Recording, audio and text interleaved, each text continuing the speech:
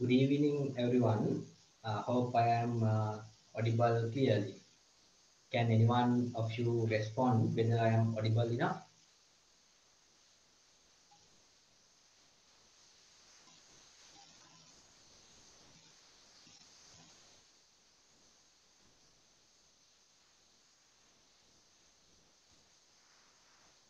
Am I audible, students?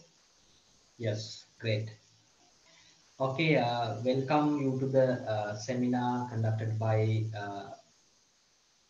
Achievers as well as the question bank.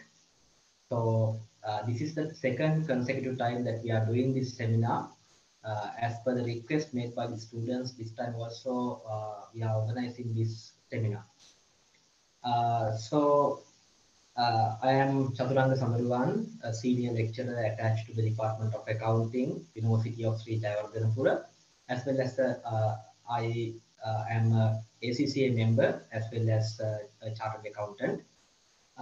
So today I'm here to give you some support, kind of a support for the examination that will be conducted in few days ahead. So, my dear students, take this opportunity to ask any question that you have and get the issues clarified with me. So I will be spending about 3 to 4 hours with you. So during this time, you can ask questions, whatever things, and then try to get the maximum out of this seminar. Great. So today I'm focusing on a target paper. So I have set the paper as well as I have shared the paper with you. If you have any inability or difficulty in seeing the paper, I will show the paper on the board on the screen, and by looking at the questions, we can discuss the answer. Uh, so uh, during this session, while I'm doing the target paper, I will be giving you some exam hints and how to manage your time, as well as how to do the works during this limited time period, because you have come to the 11th hour uh, of the examination, because in uh, days to come you will face a very critical examination in your life. Okay, so let's get into the paper. And as I said you earlier, while I'm doing the paper, I will be giving some the exam hints and time management techniques and some other important points. So I have shared with the paper. It has two components actually. And remember, I will be touching on or focusing on the accounting part only. I don't do the business studies part because that is kind of a the uh, the theoretical aspect where you can study all these things, but you will be struggling on the accounting part, particularly when it comes to the time management. So you need to complete the paper within 3 hours and 10 minutes.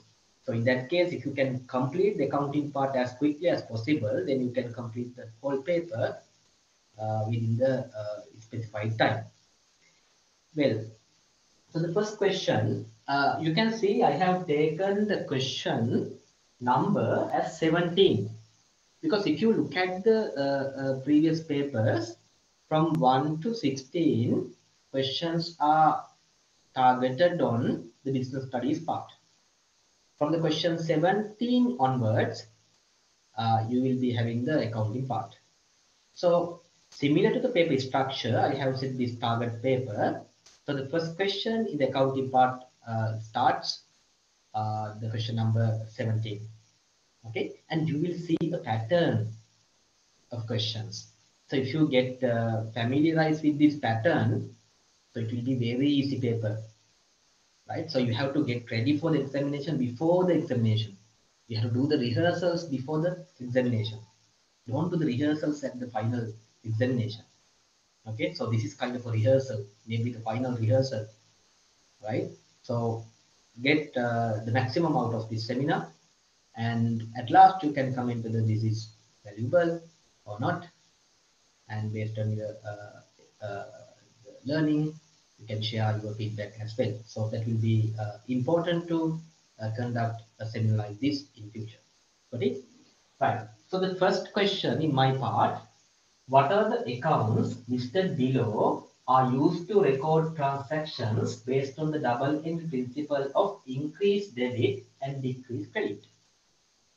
So it's all about the double entry principles. So let me summarize the double entry principles. You can take a piece of paper and a pen or a pencil and write down the summary, which will be very important to answer the question because you will see a similar pattern, same pattern in every paper, right? So take a piece of paper and I will give you some uh, uh, summary points. You know that there are three basic elements in the accounting equation. Those elements are, write down, we have asset equals equity plus liabilities. Write down, assets equal equity plus liabilities. So this is a basic equation. Got it? Write down. Assets equal equity plus liabilities. Now, in this basic equation, tell me where do we adjust the income and expenses? Quickly, I want an answer. Where do we adjust the income and expenses in this basic equation? Equity, excellent. Equity, very good. Equity, Tanushi and Mithulan. Yes, equity, exactly. So let me expand this equation. At last you can see the beauty of this, right? So asset will be same as earlier. Equity, I will write like equity, and you know that income is added to the equity, isn't it? Income is added to the equity, and expenses are deducted or subtracted from the equity. So minus expenses, and we'll take the liabilities as earlier plus liabilities. Understood? So income are added to the equity and expenses are deducted or subtracted from the equity. Write down this quickly. Income are added to the equity and expenses are deducted from the equity. So this is going to be a summary. And now this minus equity can be transferred to the other side. You know that basic mathematics. As per the basic mathematics, when some negative figure is transferred to the other side, it becomes positive. So this minus expenses can be transferred to the other side, then it becomes positive or plus.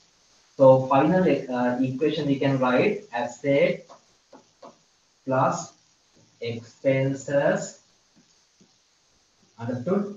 Because that minus comes here, therefore it is plus expenses equal equity plus income plus liabilities. Now this is the beauty, right? So remember this one, these two behave in the same way. Assets and expenses behave in the same way because they are in one side, and equity, income and liabilities behave in the same way because that is they are in the other side. Okay, so what is the behavior? Assets and expenses, if they are increased, we debit those accounts, and assets and expenses, if they are decreased, we use credit entries. So this is same for the assets and expenses. That is the beauty. Okay. So here we have two double entry principles, asset principal and expenses principal, they are same. And when it comes to the other side, equity, income, and liabilities, if they are increased, we use credit entries. And equity, income, and liabilities, if they are decreased, we use debit entries.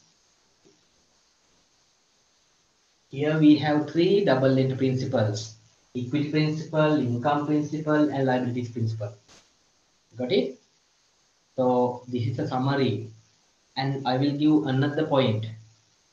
And asset and expense accounts usually have a debit balance. Write down. Usually have a debit balance. Debit balance. Just think about the cash account. Just think about the land account. Just think about the uh, uh, equipment account. All those accounts have a debit balance. Give me 1 second. Write down this.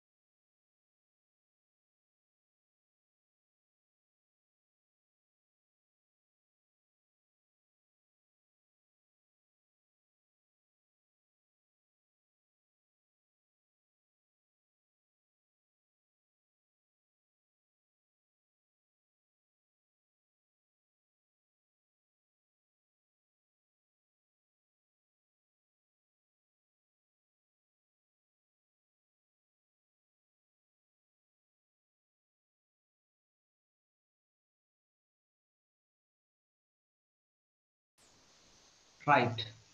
The other side, last sentence.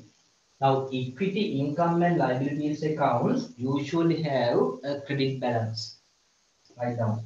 Usually have a credit balance. Now, remember this summary. It should be very important for you.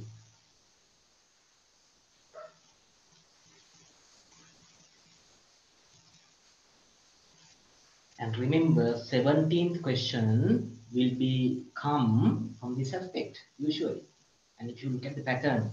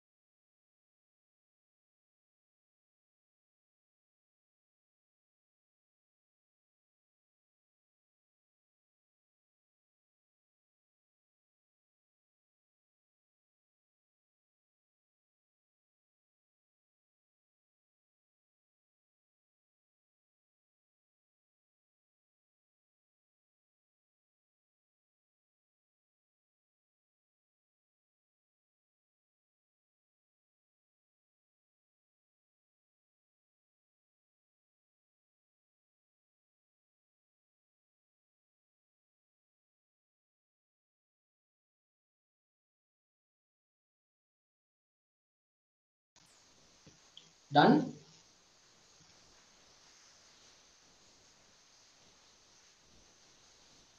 I hope you can see the board. There may be some kind of technical issues, but don't worry. So we are going to face a challenge. Uh, so these technical stuff will also be a challenge. So we have to face the challenges as teenagers, not me, but you. We have to face challenges ahead. So I know that you have the courage, you have the commitment, you have the strength to face those challenges. Okay. So if anything which is uh, making disturbances in seeing or hearing the voice, please let us know. Okay, so let's go back to the paper. Look at the first one. Now is about the double entry principle of increased debit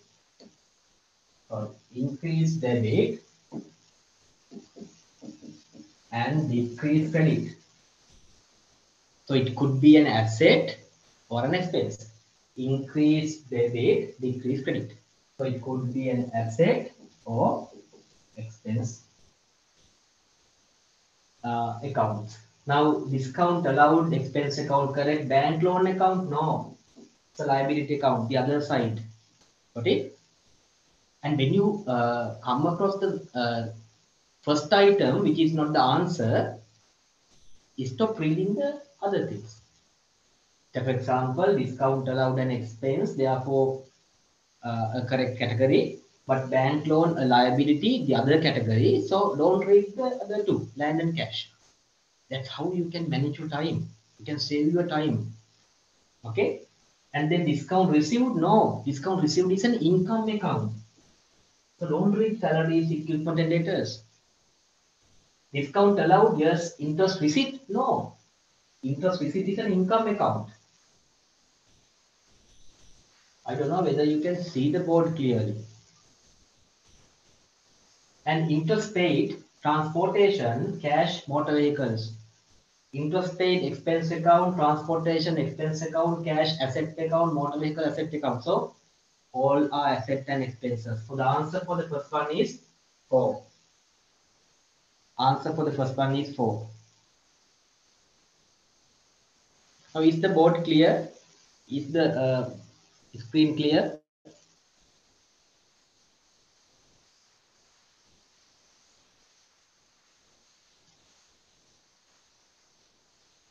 Some say yes, some say, very few say no.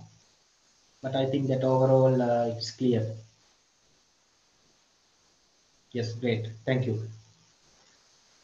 So let's go to the second question. Now remember, Lamai, this time you will be asked a question from other elements like liabilities, income, and equity, right? So when you have the knowledge, you will face any kind of question. So you will challenge the paper. Great. So we'll go to the 18th question. Look at this. Which of the following assets is considered as current asset in an equipment renting business? Current asset, one keyword, current asset in an equipment renting business. Equipment renting business.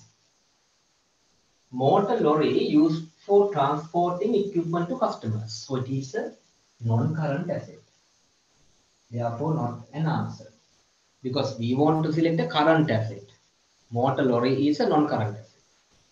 Building used in the business to store the equipment. No, non-current asset. Not an answer. Equipment held in the business for rentals to customers. Yes, that is our inventory. That is our stocks. Right? Stocks are current assets. So answer is number 3. Just read the last one. Air conditioning machine. So non-current asset. Therefore, the answer for the question 18 is that one. Understood? Right. So we come to the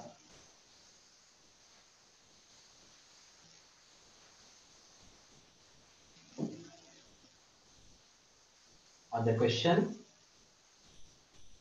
Use the below information to answer question number 19 to 21. 19, 20, 21. 3 questions are based on this information. 3 questions are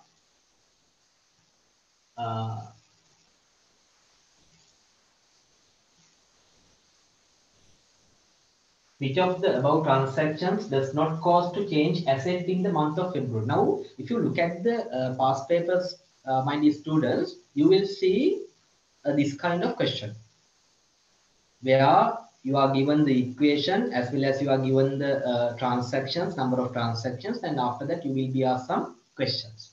Now, when you get a question like this, first of all, you need to record the transactions using the given equation. Then you will find all the answers, right? So, what I do, I will write the basic equation. I will write the equation from here because then it will be more easier you to look at the question and look at the answer. Equation is asset equals equity plus liabilities. Now assets are 80,000. 80,000. Let me write it as 80. And liability is 20. If so, equity can be found as 60. Because summation of equity and liability should be equal to asset. Therefore, equity can be found as 60. Understood? Now we found the beginning equity balance. And we have been given 4 transactions. Let's record these 4 transactions and then we will get all the answers. All the answers, right? So this, remember, this information can be used for 3 questions. Therefore, if you spend some couple of minutes, it's not a waste. It's worthwhile because this is the 3 questions are based on this information, right? So you have to plan yourself. You have to have a plan. You have to organize the answer, right? So all these are time management techniques, right? So the first one is purchase stock for 40,000 on credit. On credit, when you read the question, you may find some keywords, important words. So you may underline those, like on credit. So when you purchase inventory, A, assets increase by 40, that is inventory asset. And on credit, therefore liability increased by 40. Liability increased by 40. B, paid 13,000 to a creditor. Then cash decreases by 13. Therefore, asset decreases by 13. And to a creditor, so liability decreases by 13. Liability decreases by 13. Understood? And then third one, see, sold stock costing 18,000 for 27,000 on cash basis. Now, if you record it, cost of inventory being sold is 18. Therefore, stocks reduces by 18. Stock reduces by 18. And you sell this inventory at 27,000 on cash basis. So cash increases by 27. So asset increases by 27. Right? And cost is 18. Selling price is 27. So there is a profit because we sell at a higher price than the purchase cost. So the profit is, as per my calculation, 9,000. So profit belongs to the owner. Therefore, equity increases by 9. Equity increases by 9. Look at here. If you have studied this transaction clearly, the net impact of this transaction is equity increases by 9, asset increases by 9. Look at here. 18 minus 27 plus. Therefore, net impact is 9 increase. Right? So you can write the answer in an alternative way. Asset increases by 9, equity increases by 9. Okay, hope this is understood. And then last one, received the electricity bill of 5,000. Look at this. Received the electricity bill of 5,000 of the month of February, that is the month being considered. This was paid in March 2023. That is very important. And we have received the bill of electricity for February 2023, but it has been paid in March next month, right? So how do we record this? This is an expense of the month. Therefore, equity decreases by 5. Equity decreases by 5. Understood? Because that is an expense of the month being considered, February. But it has not been paid in February. It has been paid in March. Now tell me, by end of February, can we deduct the cash? Quick answer. By end of February, can we deduct the cash by 5? No. Excellent. So what is it? There is an expense. We haven't paid it by the end of the February month. So is it an asset or a liability? Asset A, liability L, quick answer. Yes, you know that. So you have studied well. I am very happy. Okay, so liability. So we call it as accrued expense, accrued electricity, expense payable. Those are alternative ways, alternative names. Okay, so it's a liability. So liability increases by 5. Liability increases by 5. Now we can answer any question, right? So what is the first question? Which of the above transactions does not impact, does not cause to change the asset? Which of the above transactions does not cause to change the asset? Look at here. A, asset changes. B, asset changes. C, asset changes. But D, it does not affect the asset. Therefore, answer is D, fourth one. Answer is D. Look at the duty. Okay? So when you record this, you get all the answers. And question number 20, the equity asset 28 February due to above transactions. So we can take the equity balance. Okay, equity balance. Take the balance of this line, this column. I will write it here because I have limited space. Look at here, 60, 69 minus 5, 64. Therefore, answer is 64. Very simple. Therefore, the answer for the question is fourth one. Fourth one. Understood? And then the change in liabilities during the month of February. Change in liabilities. Look at the question. It is not the liabilities, the value of liabilities. It is the change in liabilities. How does the liabilities change?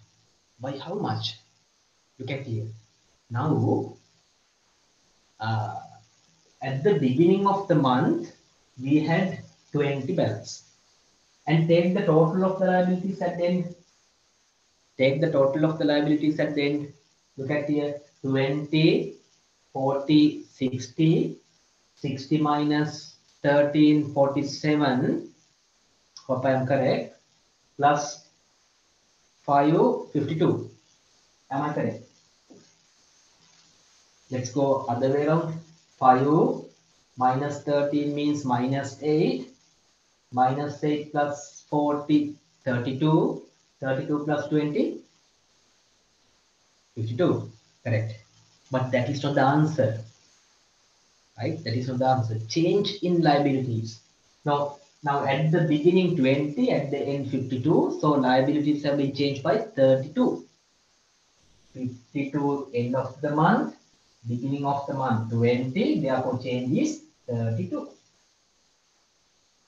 Got it? 32.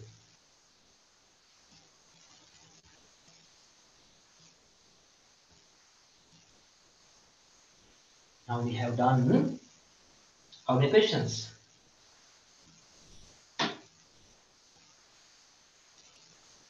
Look at here. Okay. Now we have two answers which has 32,000. Two answers. But you have to select the correct answer. Now liabilities have been increased by 32. 32, okay? Sorry. 32 here. 32, where is the eraser? Okay.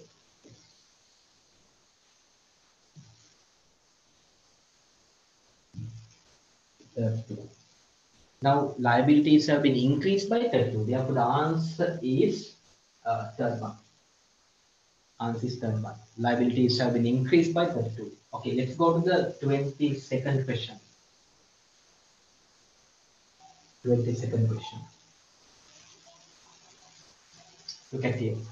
The stationery manufacturing business sold a stock of stationery for 82,000. So it's simply a sale of inventory for 82,000 to its customer, and the customer paid the full amount at the point in sales.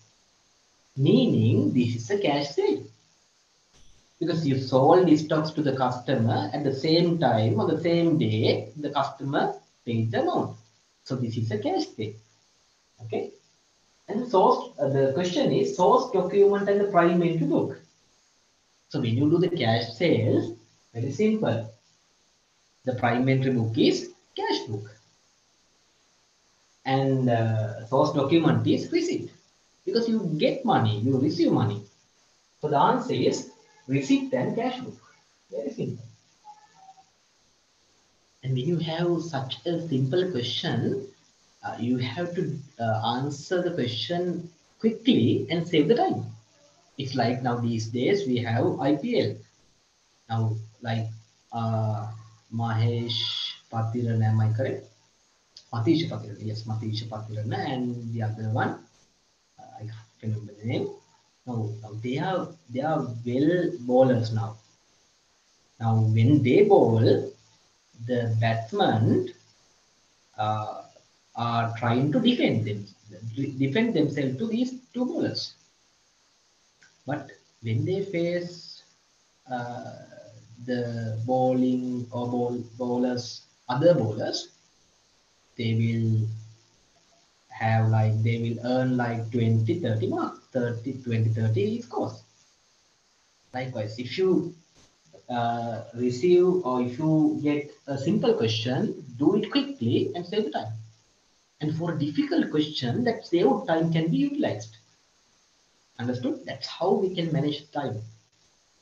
Okay? Okay, we'll go to the 23rd question. Can I move? No. Right, 23rd one. Double entry. And if you have studied the subject very well, don't look at the answer.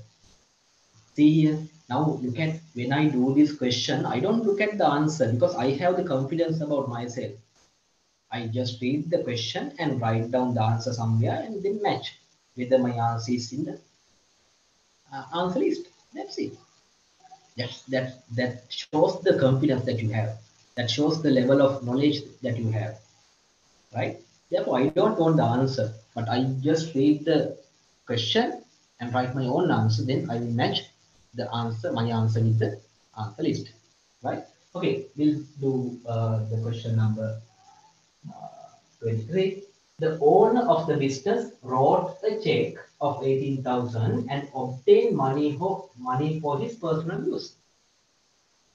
Wrote a check, drew a check from the business. The correct double entry, very simple. So it is a draw-in. When the owner draws money for his personal use, his equity decreases. Equity decreases, debit. Therefore, drawings account debit by 18,000 and he took this money from a check. Therefore, bank account credit 18,000. Therefore, the answer, now this is my answer. Now I'm going to match this answer with the answer list. So, what is it? First one, very simple. Drawings account debit 18,000, bank account credit 18,000. Yes, excellent.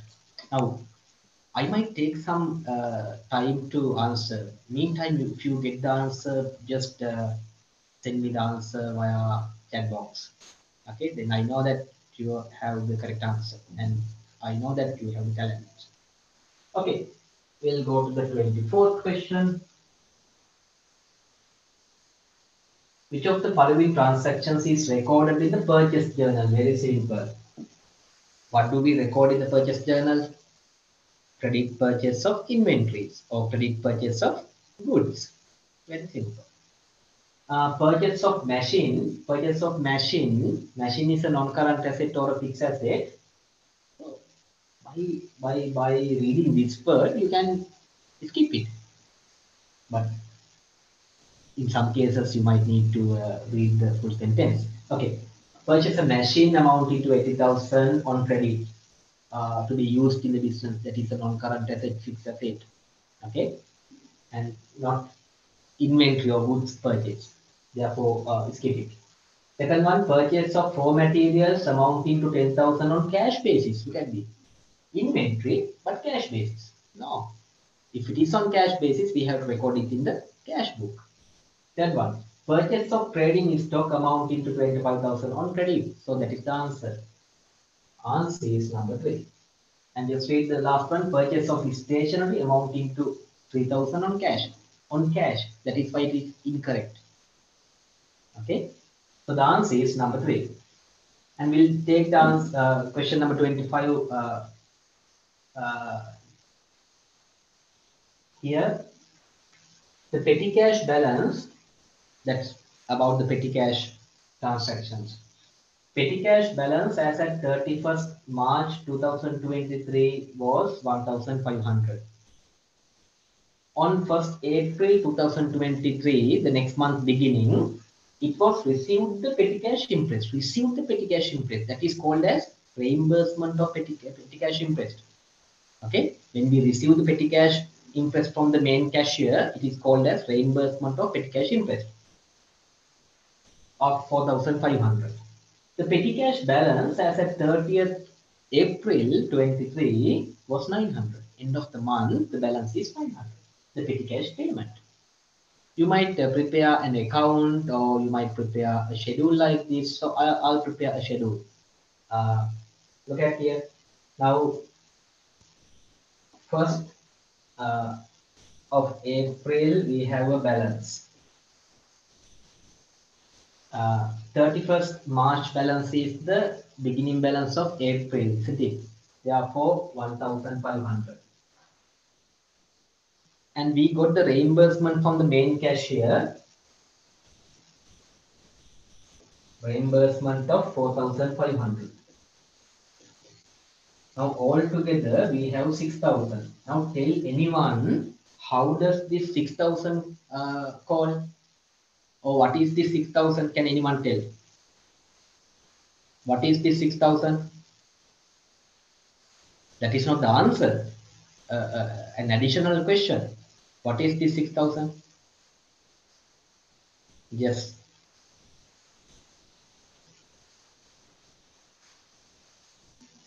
Yes, I got the answer.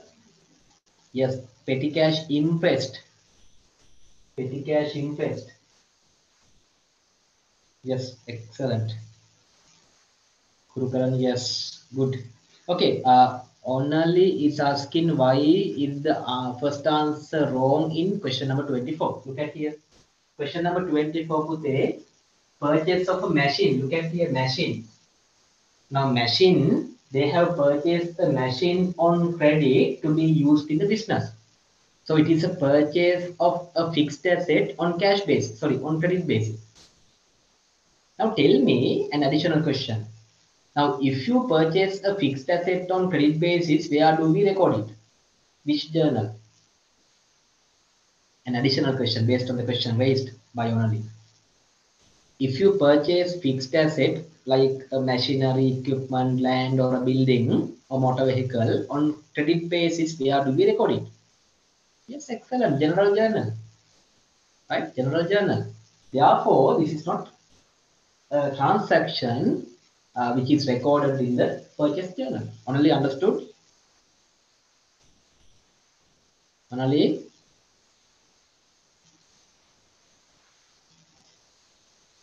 Yes, I get a lot of correct answers. It seems that you are ready for the examination. Okay, great. There is Onali. Ah, yes. Okay, you are here. Okay, Pute, we'll see.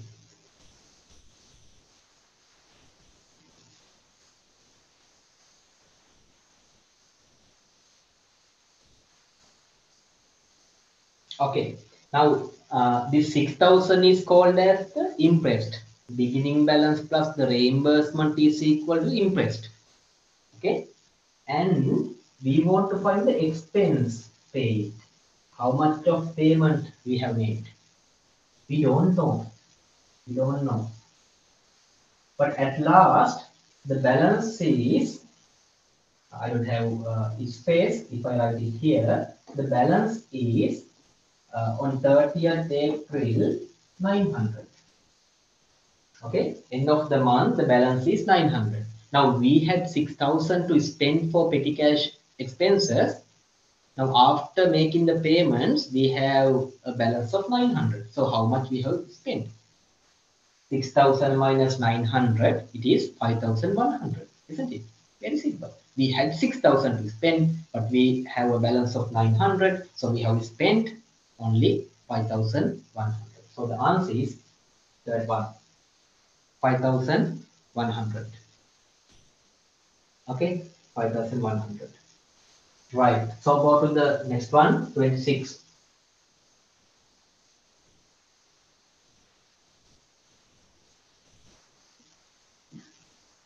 Here balance is 900, right? 26. Which of the following transactions is recorded in the bank account but not in the bank statement? It is recorded in the bank account by the business but not in the bank statement by the bank. Now, the bank account is maintained by the business, bank statement is maintained by the commercial bank. Got it? Right. Now, which of the following transactions is recorded in the bank account? We can see it in the bank account but not in the bank statement. Look at here. Unrecorded bank charges of 500 in the books of the business. Unrecorded bank charges means we haven't recorded that in the bank account, but we can see it in the bank statement. So that is not the answer. Other way around. Okay? Because bank charges are not usually reflected in the bank account, but can be reflected in the bank statement. And number two, cash deposit of 50,000 to the bank account. Now, when you deposit cash at the same day, it will be reflected in the bank statement, right? Assume that you go to a bank, like using the CDM cash deposit machine, and using that CDM cash deposit machine, you deposit 20,000 cash. On the same day, it will be reflected in the bank statement. Therefore, second transaction can be seen in both places. What do you mean by both places? Our bank account and bank statement. Remember, right? This time question might be focusing on that. Select a transaction where we can see the transaction in both bank account and bank statement. Okay. So if you have that knowledge, you can answer any question. Right. Now, this is not that kind of a question. We can see the transaction in the bank account, but not in the bank statement. Third one. Direct deposit of 20,000 received directly to the bank by a debtor. Now, direct deposit, we can see in the bank statement, not in the bank account. So that is not an answer. Last one should be the answer, isn't it? Payment to a creditor by a check. Now, when we pay for a credit, bank account credit in our side, in our business side. Okay? When we pay for a creditor, bank account credit. 47,000, which is unpresented during the period. Now, the creditor, our supplier, hasn't presented the check to the bank. Therefore, it should not be, theoretically, it should not be reflected in the bank statement. So when we issue the check to the creditor, our bank account credit, but it has not been presented by the creditor. Therefore, we can't see that in the bank statement. Therefore, the answer is fourth one. Okay, fourth one.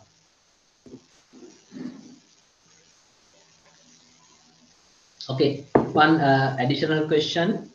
What is the There are two additional questions I'll answer. First one is, what is petty cash interest? So the petty cash interest is the limit of cash set by the main cashier to be used for petty cash expenses for a period by the petty cashier. Or it can be defined as, if you want, you can write down petty cash interest. Now the question is, what is the petty cash interest? What is the 6,000? Write down the maximum amount,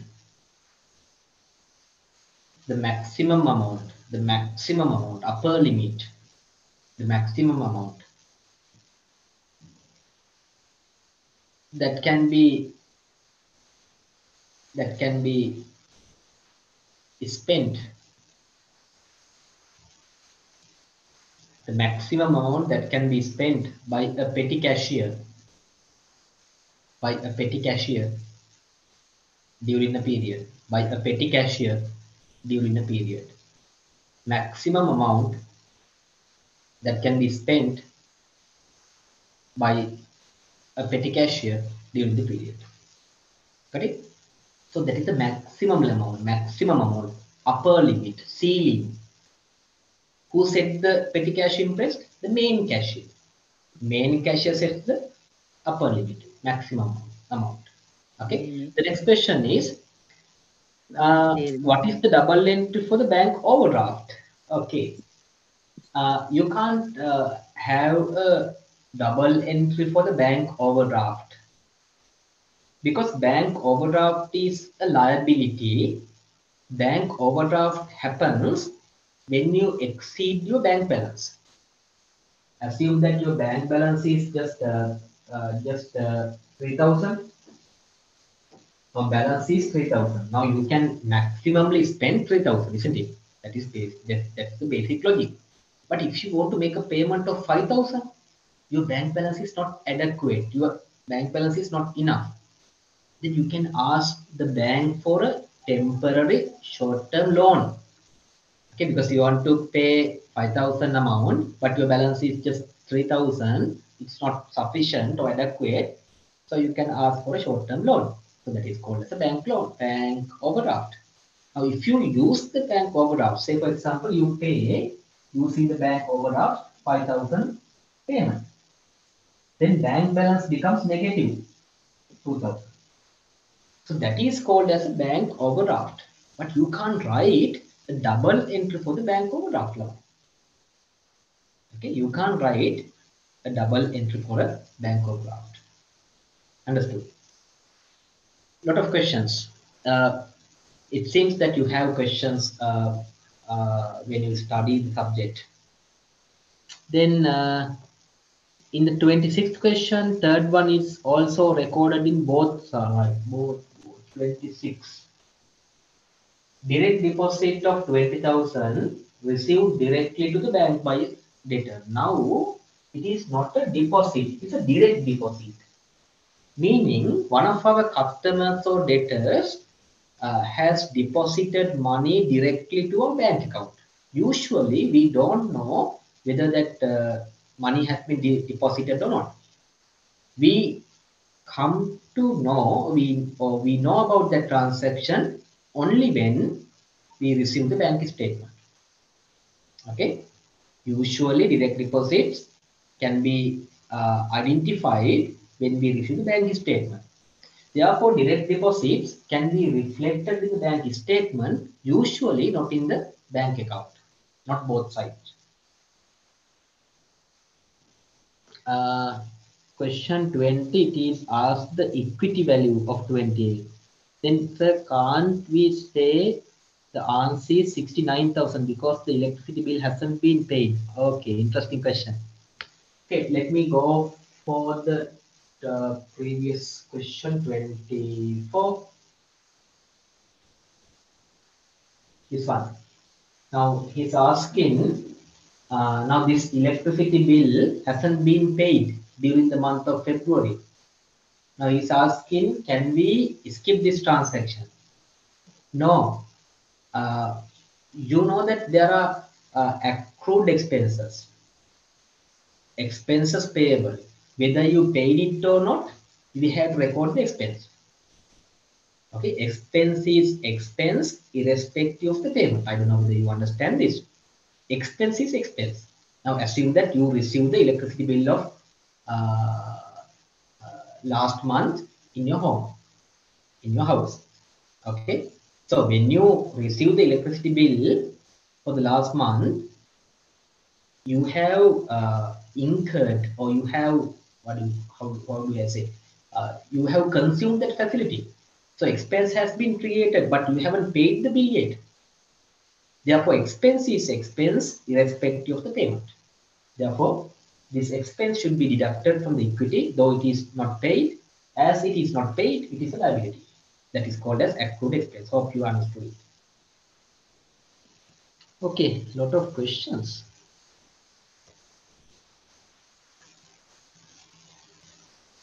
Okay, I'll take another question and go to the paper, and then we'll discuss some more questions, and then again I'll come to the questions. Okay, otherwise I won't be able to finish the questions or the content.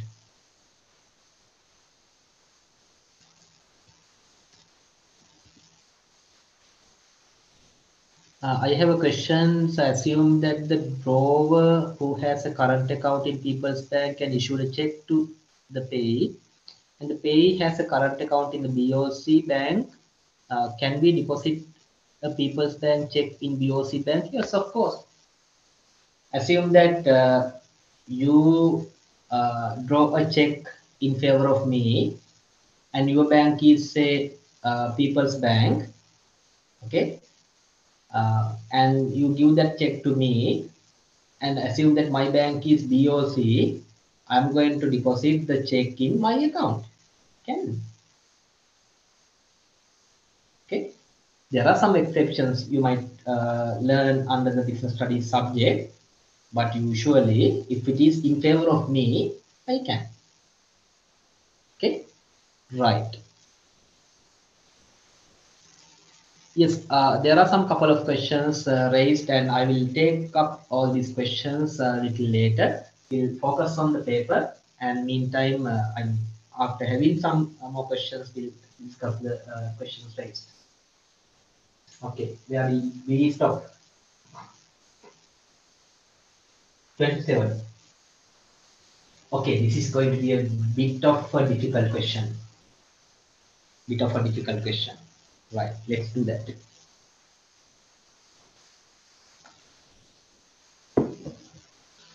The favorable balance as per the bank statement as at 1st December 22 was 28,000.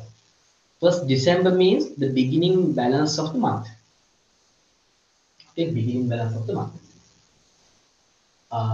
Following information is provided.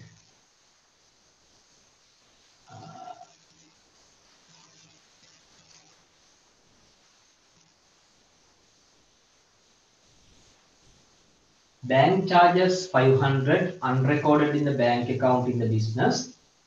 Direct remittance by the customer 22,000. Unpresented checks as at 31st January 2023 was 36,000.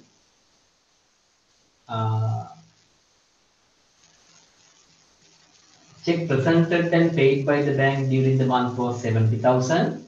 Checks deposited and realized by the bank during the month was 95,000. Bit of a difficult question. The bank account balance as at 31st January 23 before adjustments. I think there is an error. That's why I am thinking about it. There is a typo.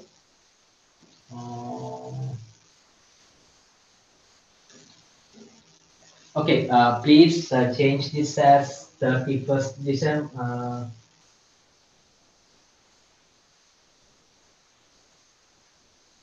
Yes, should be, we'll see, this should be 31st January 23. Bank statement balance, bank statement, please, Lamai. Bank statement balance as at 31st January 23.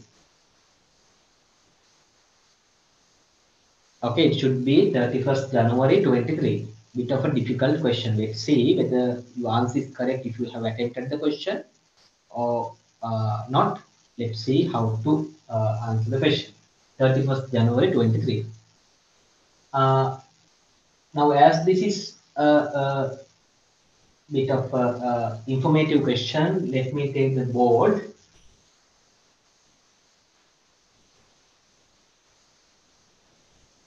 You know the basic formats of the adjusted bank account and the bank reconciliation statement. Now remember, this is the basic format of the adjusted bank account and the bank reconciliation statement, right?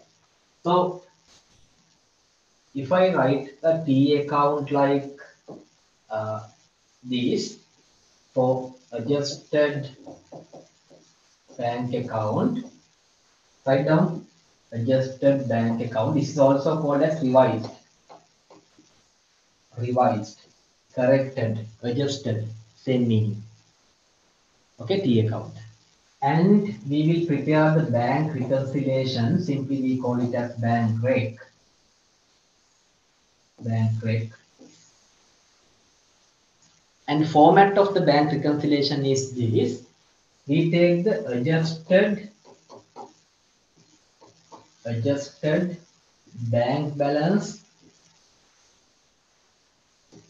to the top. This is the typical format, usual format, normal format. Okay, adjusted bank balance, meaning the balance in this account, adjusted bank balance. And we add issued but not yet presented.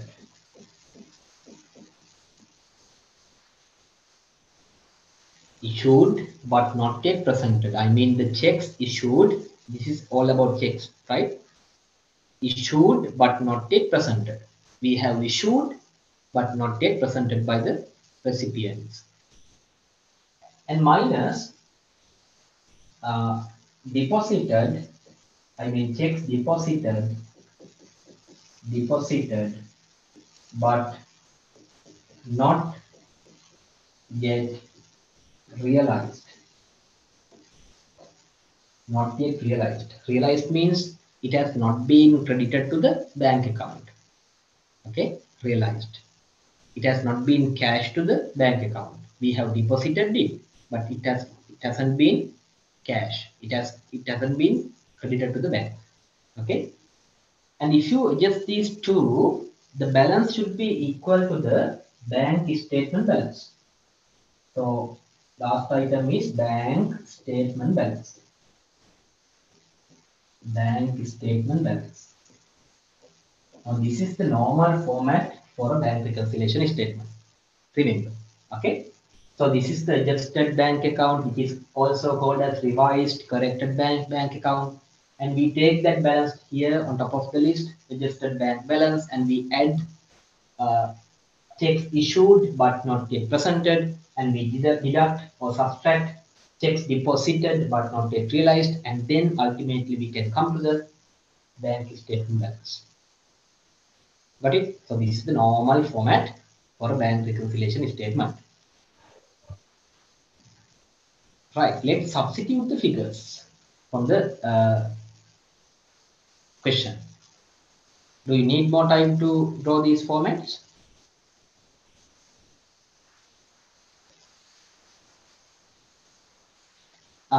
Okay, one question, can we write a T account? Now, very good question. Now, if you come back to the paper, now this is an MCQ question. Okay, MCQ. Where you want to mark the answer. You don't want to show the workings. You don't want to show how you have derived this answer. Now, in a case like that, don't write the full format. It will be a waste of the time. But if you come to the second part, a different story. Okay, now here, we have to take the correct answer by marking the correct answer. Got it? So that's why I have drawn the T format just to get this answer. Right. So as we have come to the question, we'll read the information. Now look at bank statement balance as at 31st January. That is the bank statement balance end of the month, 28,000. So let's substitute it here. We have been given bank statement balance 28 here. This balance has been given. Write down. And this is all about filling the blanks. Right? Once you write down the formats, it's all about the filling the blanks. Right? So 28 is given. And next, the bank charges 500 unrecorded in the bank account in the business. Now, it should be recorded there in the adjusted bank account. Okay, adjusted bank account. Now, Ramai, one advice to you. Now we want to find the adjusted bank balance. That balance comes from either debit side or credit side. Because in a bank account, it could be a favorable balance or an OD balance, unfavorable balance, right? Therefore, depending on that, the balance comes either from debit side or credit side. So in a case like that, my advice is leave the first row. Leave the first row. The entire row can be left, right?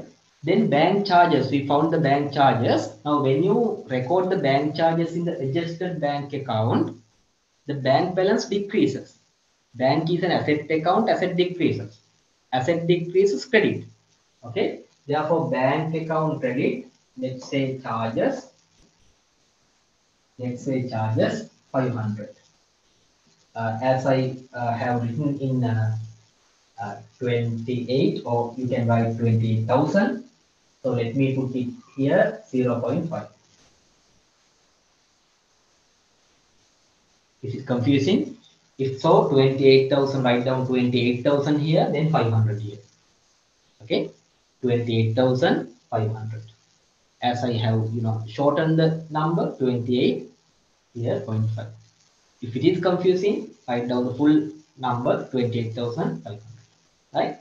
And then direct remittances by a customer 22,000.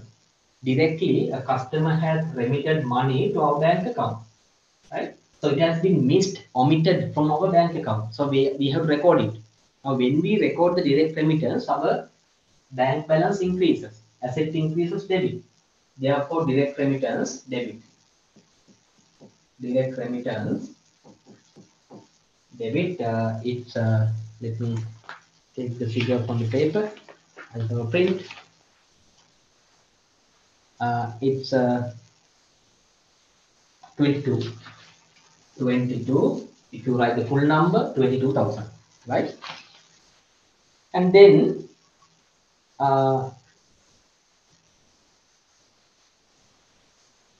unpresented checks. I will read the question, then you can write down.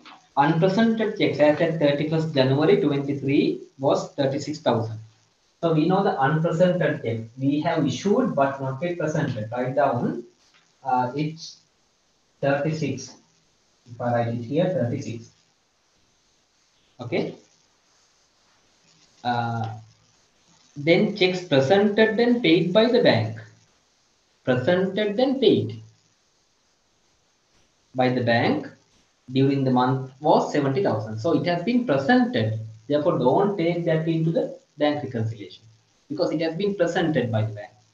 Okay. Here we take only unpresented checks, not yet presented. Okay. Don't take that.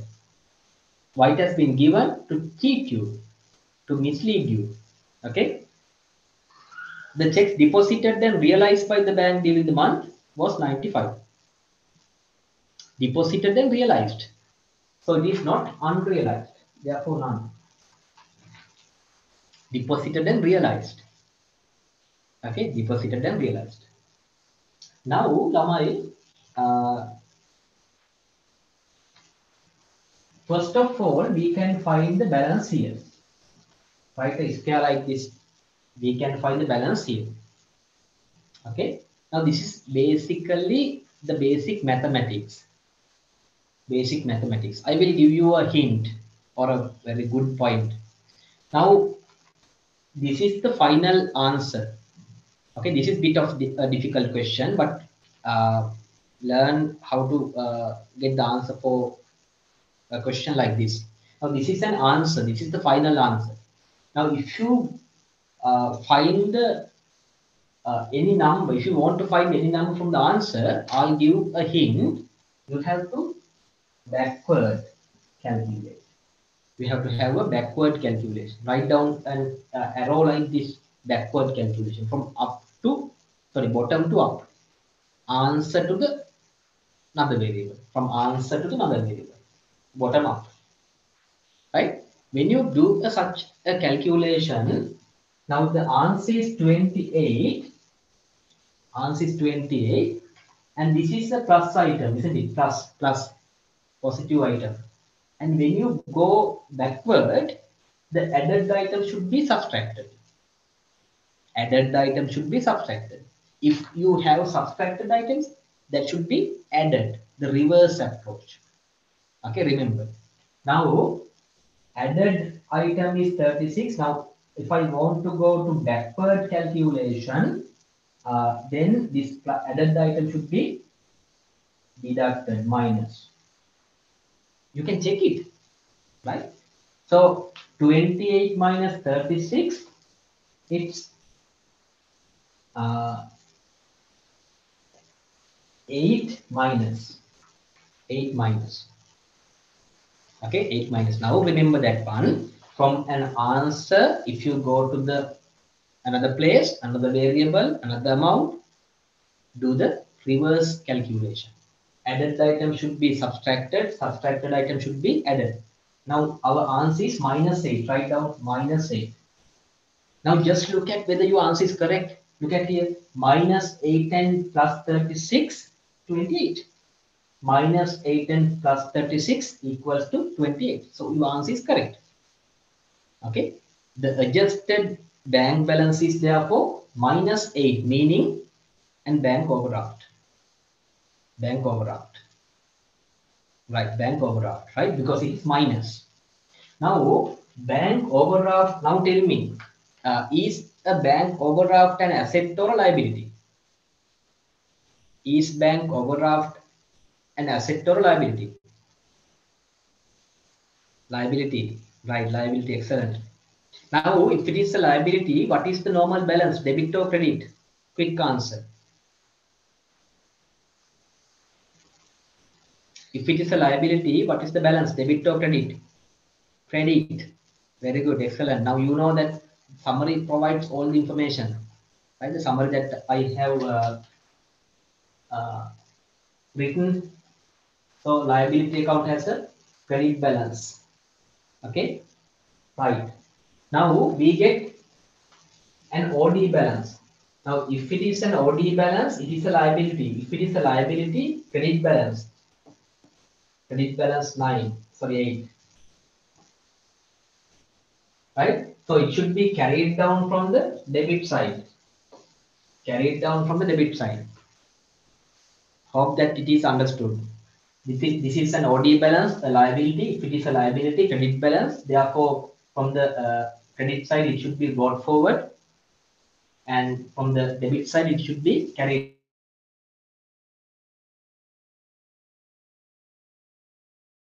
Now, if you balance this out, debit side is 22 plus 8, 30. 22 plus 8, 30, right? Take that balance to other side, 30. 30, now we want to find the balance before adjustments. Look at the question.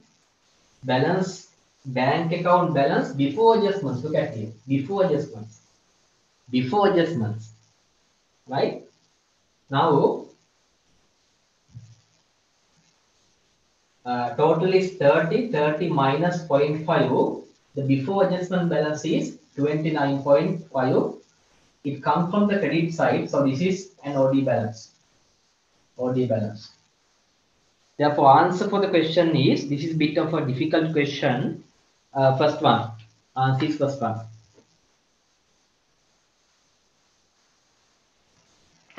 Understood?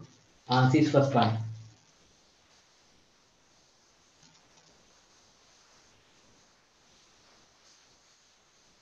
Right. So we'll come to the 28th question.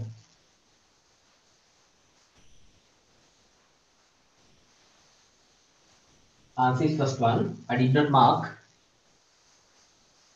28. Which of the following is an error that does not cause to create a difference in the trial balance? Okay. Difference in the trial balance. Okay. Does not create a difference in the trial balance. We'll take one by one. Commission income receipt of 27,000 correctly recorded in the cash book.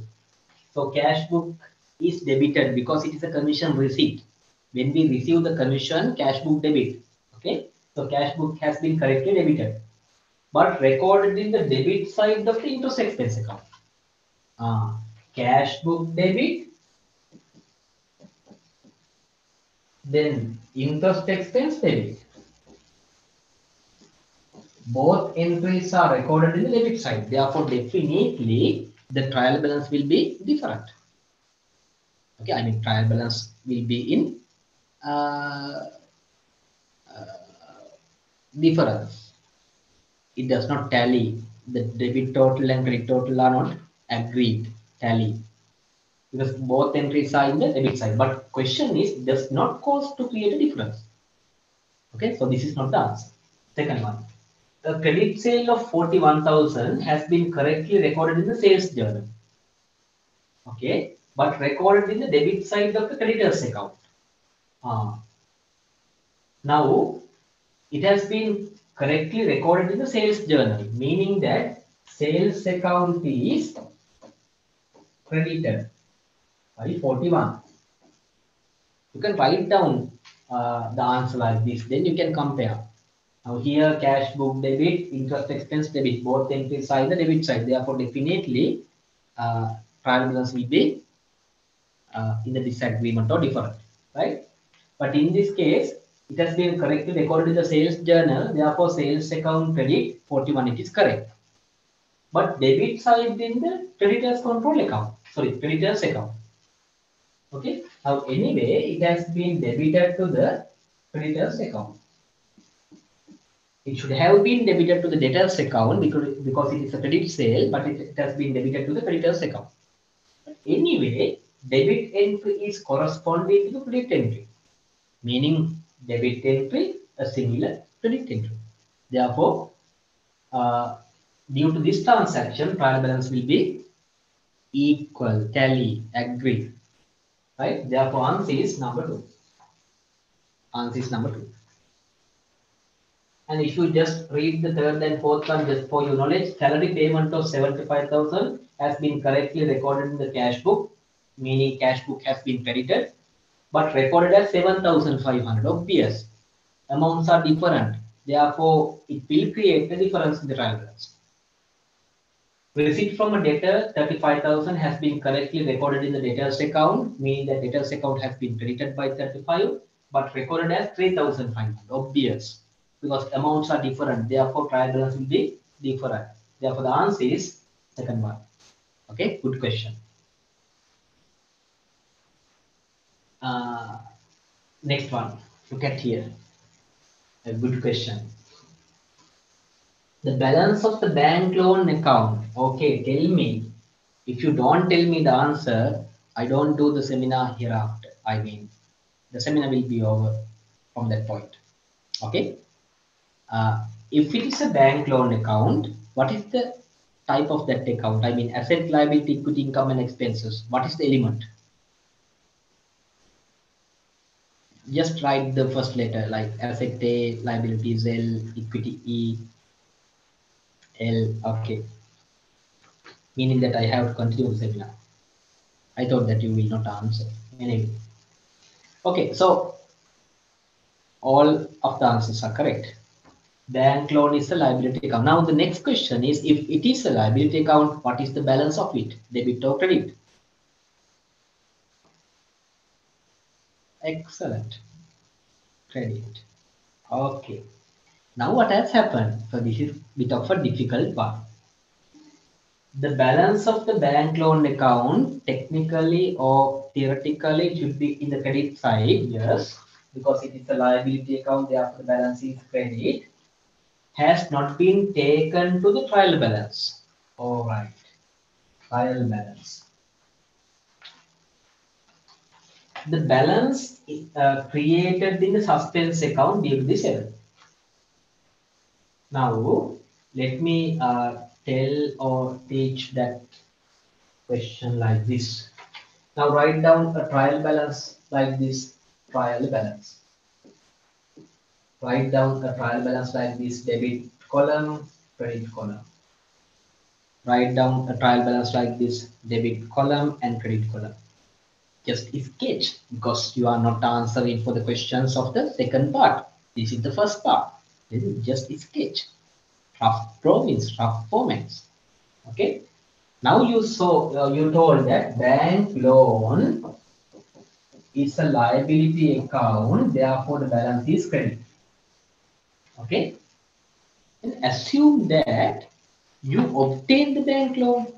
Now, when you obtain the bank loan, what is the double entry? If you obtain a bank loan of 350,000, what is the double entry? If you obtain a bank loan of 350,000, what is the double entry? Pute? Excellent. Cash account debit, right? Cash account debit, 350,000. Bank loan account credit, 350,000. Okay, write down this. Cash account debit 350,000, bank loan account credit 350,000. So this is the double entry for the bank loan receipt. Write down this cash account debit, bank loan account credit. Now what has happened? Bank loan balance has not been taken to the trial balance. Has not been taken to the trial balance. But it doesn't say that the corresponding debit balance has not been taken. In other words, we have to assume that the debit balance has been taken to the trial balance correctly. Therefore, write down cash balance is 350,000.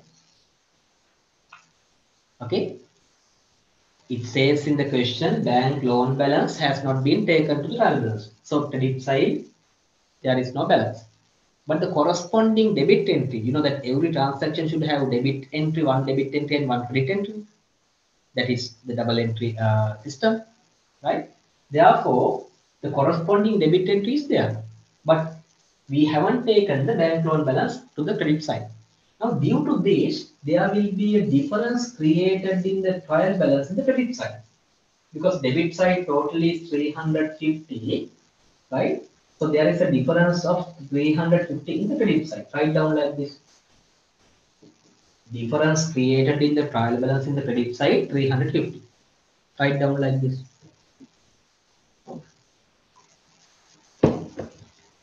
Write down. Now that difference will be transferred to where? Where do we transfer to? Where do we transfer this difference? Quickly, quick answer. Which account? Where do we transfer this account? Where do we transfer this difference? Quickly. Suspense account, yes, suspense account. Suspense account. Okay. What do you mean by a suspense account? What do you mean by a suspense account? A temporary account which is used to transfer the difference in the trial balance is called as a suspense account. Write down somewhere. Write down. The suspense account is an account. Yes. Write down. Additional question. Suspense account. The suspense account is an account. The suspense account is an account. Quickly. The suspense account is an account.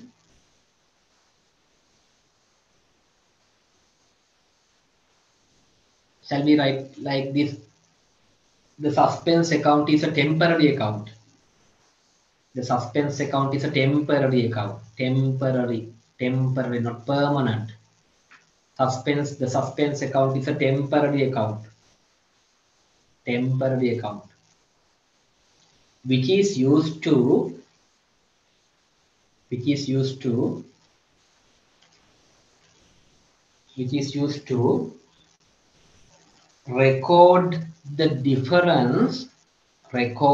the difference.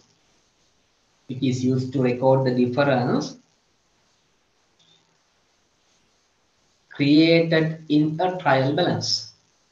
Created in the trial balance. Created in the trial balance. Created in the trial balance.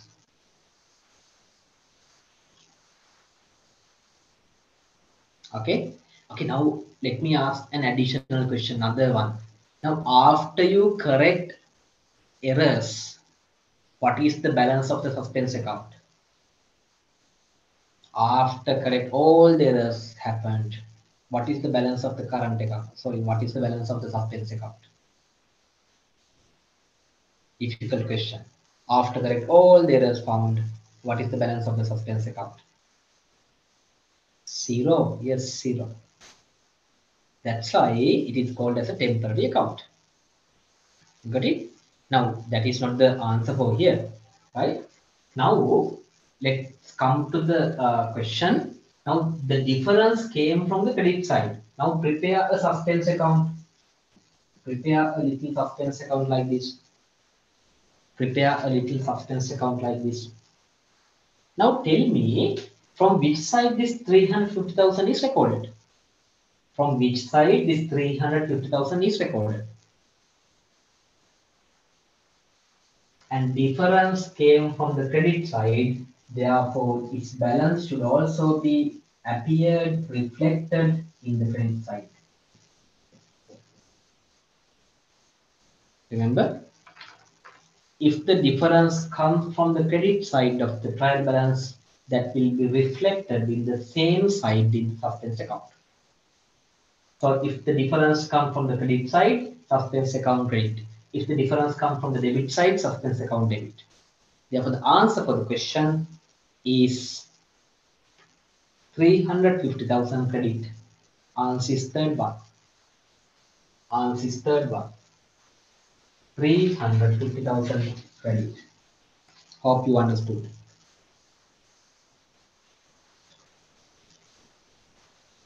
Right. Let's come to the 30th question. 30th question. It's regarding the subscription income. And I have seen that students see this topic as a difficult one. I don't know why, but usually students take this topic as a difficult topic. Let's see how to answer for a question like this. The subscription fees as per the income statement, look at this, as per the income statement of a newly started sport club was 80,000.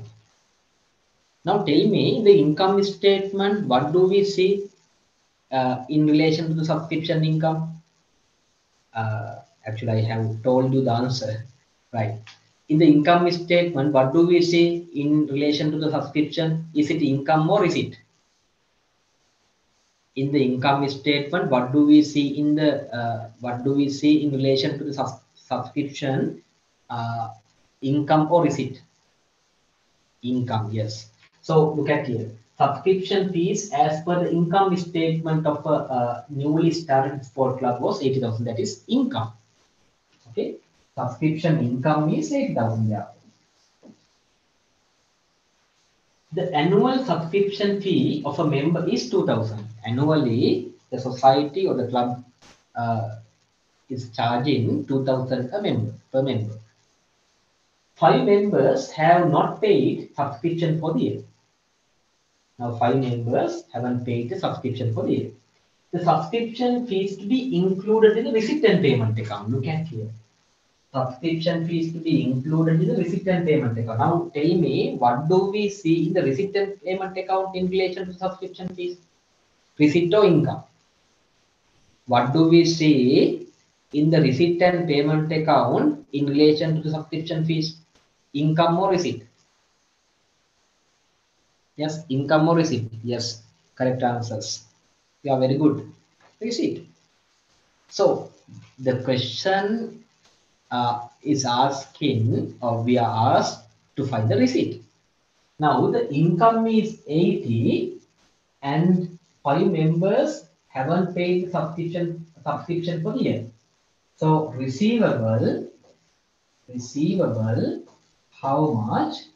5 members, that into 2,000 per member, therefore 10,000 receivable, isn't it? 10,000 receivable. 5 members into 2,000, 10,000 receivable. Income is 80,000. Of that, 10,000 is still receivable. Therefore, receipt is 70. Receipt is 70. Got it? So the answer for the question is third one. Answer for the question is third one. Write down.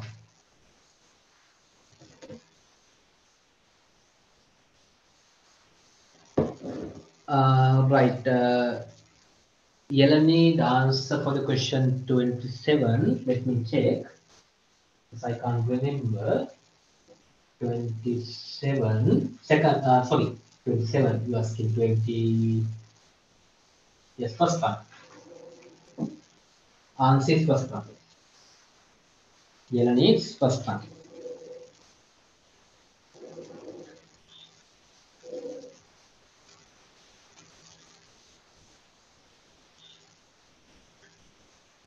I don't get your question, Sashima.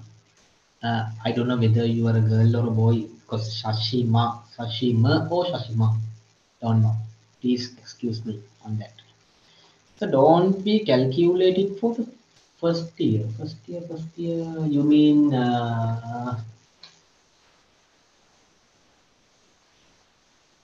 first year?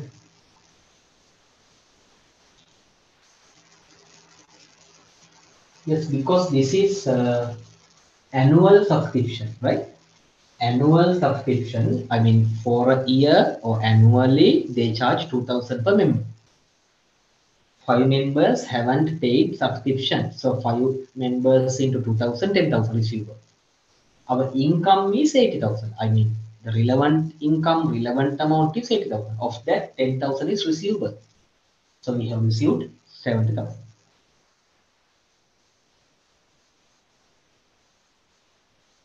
Now I understand. Now this is annual subscription. So don't multiply this by 12. Now, if you look at the previous questions, in some questions, you are given the monthly subscription fee. If you are given the monthly subscription fee, you need to multiply that by 12.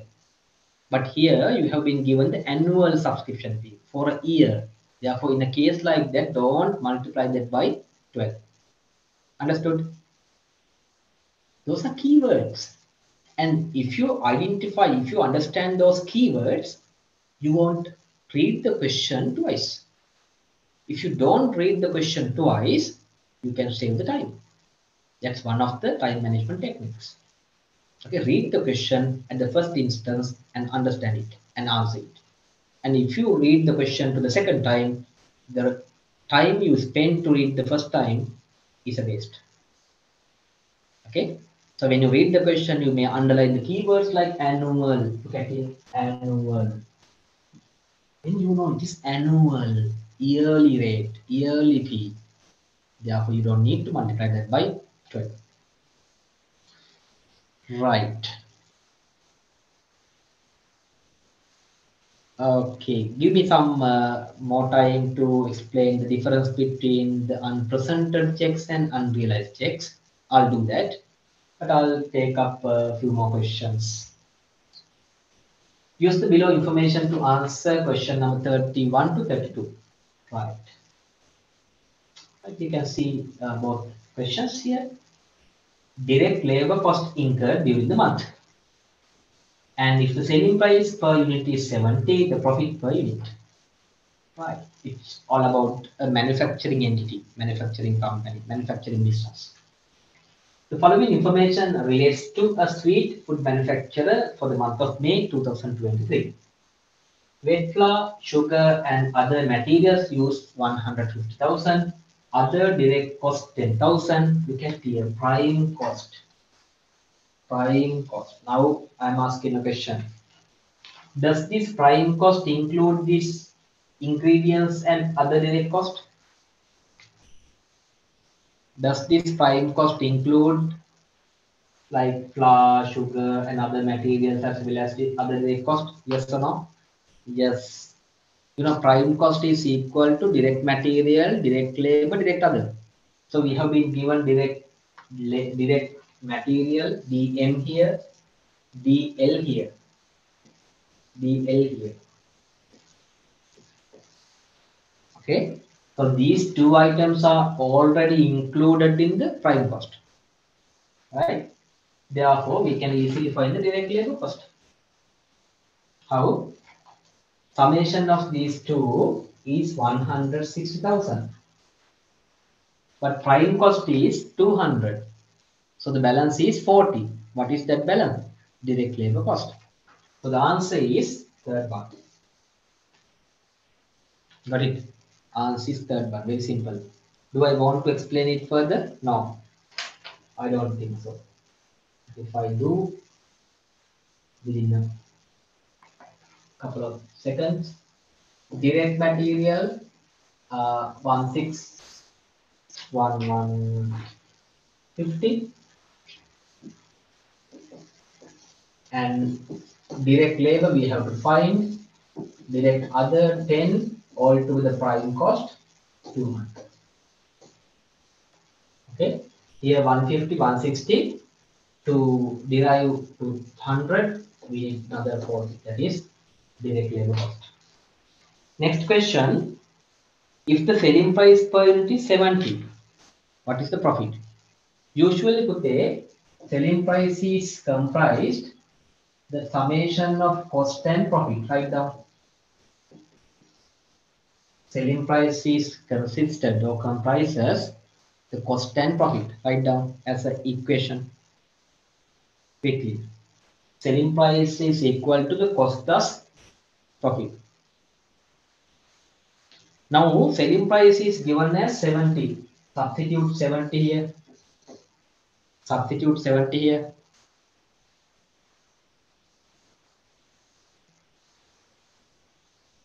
Right?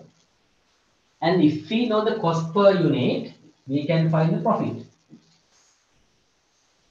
If we know the cost per unit, we can find the profit, isn't it? If we know the cost per unit, we can find the profit. Now, we can find the cost per unit. And it is very simple. Look at the question. And we have been given production cost. Production cost means the manufacturing cost. And also we know the number of units manufactured, 7,000. So if you divide the manufacturing cost of 280,000 by 7,000 units, you get the cost per unit. So 280,000 divided by 7,000. Very simple. Manufacturing cost is 280,000. Divide that by 7,000 units manufactured. 3 zeros can be cut. And here 1, here 4, 40. Cost is 40. So the profit is 30. Profit is 30. Therefore, the answer for the question number 32 is second one. Answer is second one. Very good question.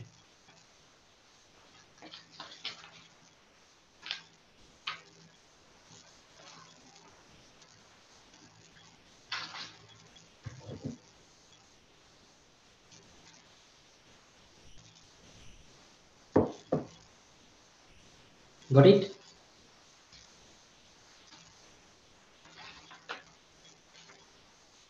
Now, my dear students, you will see the same pattern in the examination paper. Right? The first question will come from the double entry and then equation, then adjustment entries. Likewise, the order which I have used is the order that typically you can see in the paper. Right? Okay, we'll come to the next one, 33 and 34. 33 and 34. And thereafter, couple of questions, 6 questions will usually be tested from the financial statements. Okay, we'll see how to manage the time and get the answers for all 6 questions. Okay, so that is our target. Then the first part is over. You have to be very quick. You have to be very strategic. Like you have to find the ways to minimize the time required. You want to find the ways to get the correct answer like this, like earlier. You have to use the methods. Okay, anyway.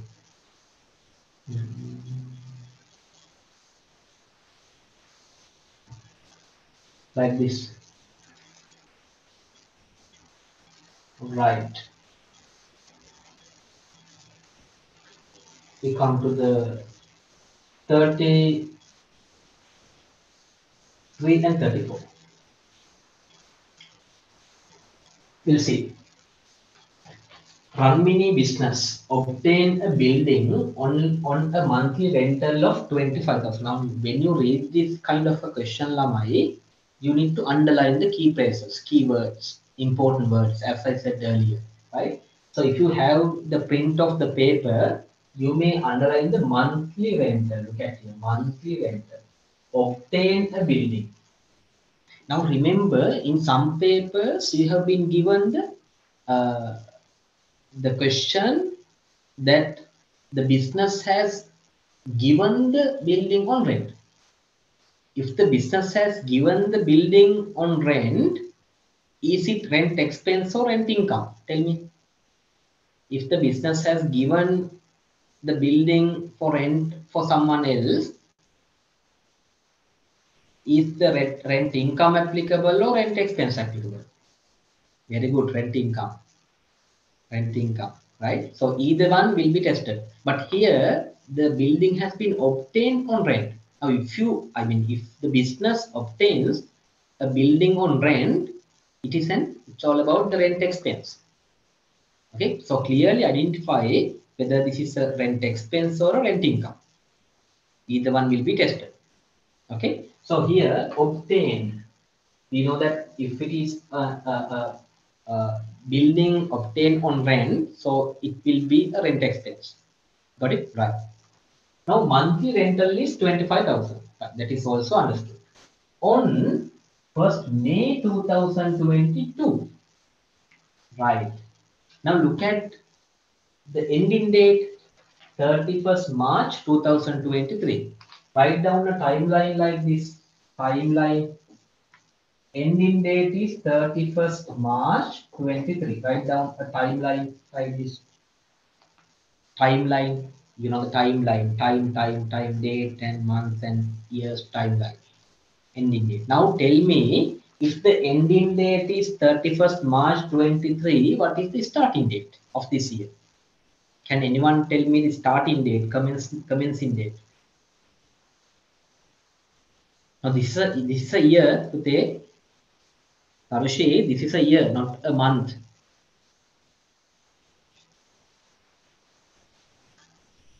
Okay, during the year, look at here, during the year. When does this year start? Yes, yes. Now, Yashini, this is a year, Pute. Ending date is 31st March 23.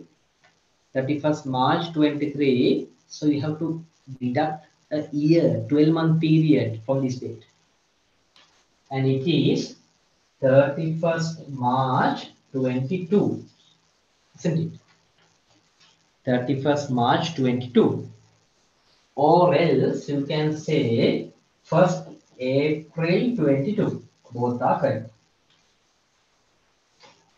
Because ending date of this becomes the beginning date of next year, isn't it? I mean the balance. Therefore, you can write it like this: 31st March 22 or 1st April 22. Write down quickly. Quickly write down.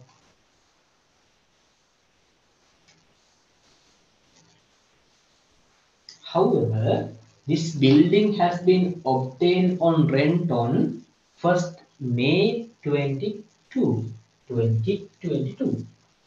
Somewhere here. Write down 1st May 22. 1st May 22. Now count the number of months from this date to this date. From this date to this date. How many months? May, 5th means May, June, can't remember the sequence. May, June, July, August, September, October, November, December, January, February, March. 11. How many months to pay? Count. May, June, July, August, September, October, November, December, January, February, March. 11. Yes, 11. Shall I give you another method to find this number of months? Now, the starting month is April, isn't it? Now, April month, during the April month, we haven't obtained this building on rent. We obtained the building on rent from 1st May. Therefore, for a year, 12 months. 12 months, but it was not in the April month. Therefore, 12 minus 1, 11. So this can be found from other way. There are 12 months in a year, but in the April, this building was not in the business. Therefore, minus 1 equals 11. So you can count the number of months basically. Right. What is the question? There are two questions, couple of questions. Now it says during the year ended 31st March 2023, the businesses paid. Look at here, paid, cash paid 250,000 as rentals for the building. But we can find the rent expense here. Rent expense how? 11 months into 25,000 per month. 11 months into 25,000 per month. 25,000 into 10, 250. Add another 25, 275. Is it correct? 275,000. Okay. 11 months into 25, 275. But they have paid only 250. So another 25,000 prepaid or payable. Tell me the answer quickly. Another 25,000 payable or prepaid. Payable. You know how to record the payable expense. Relevant expense account debit, payable account credit, which is also called as accrued expense. Right. So the 25,000 payable or accrued, how? 25,000, this is not the answer, not prepayment, rent expense, yes. Rent expense account debit 25,000, rent payable or accrued rent credit 25,000. The answer is number 3. Answer is number 3. Next one.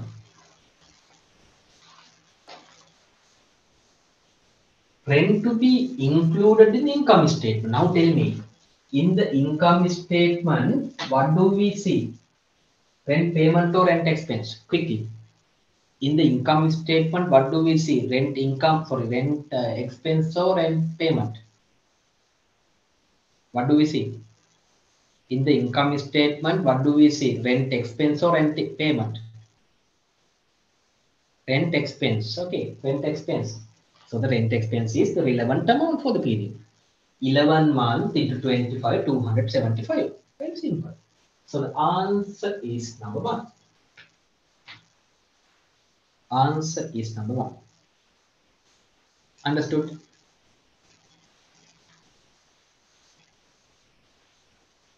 Now we have come to the 35th question. Now remember from this onwards, from this question onwards, the focus is on the financial statements. Okay, focus is on the financial statements. So if you prepare this, the income statement and the statement of financial position, you will find all the answers. All the answers. Okay, but the challenge is you have to prepare this quickly within couple of minutes. Okay, within couple of minutes. Okay, so we have been asked different questions like cost of sales, gross profit, net profit, total expense, the value of the total current liabilities, total value of the equity and non-current liabilities, lot of questions. But don't worry. If you prepare these two financial statements, I mean income statement and statement of financial position, you will find all the answers. Right? All answers. Right. We'll prepare a format.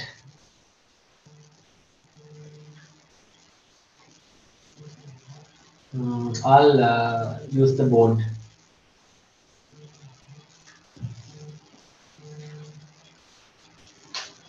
So this is my income statement. Now remember, Bute, now we are answering for the first part.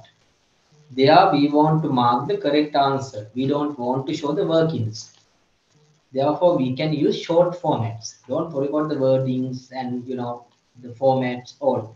Don't worry, because we want just the answer, right? So this is my income statement. Income statement, or we call it as statement of profit or loss. Statement of profit or loss. Okay, we'll prepare the format.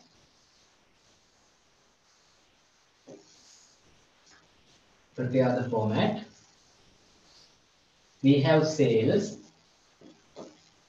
minus cost of sales.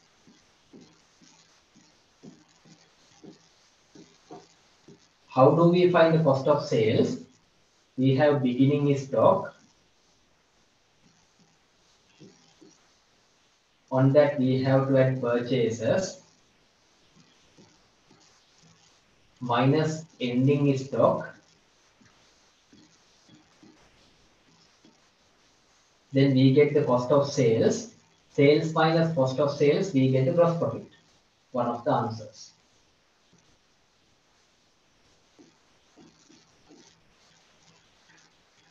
Right?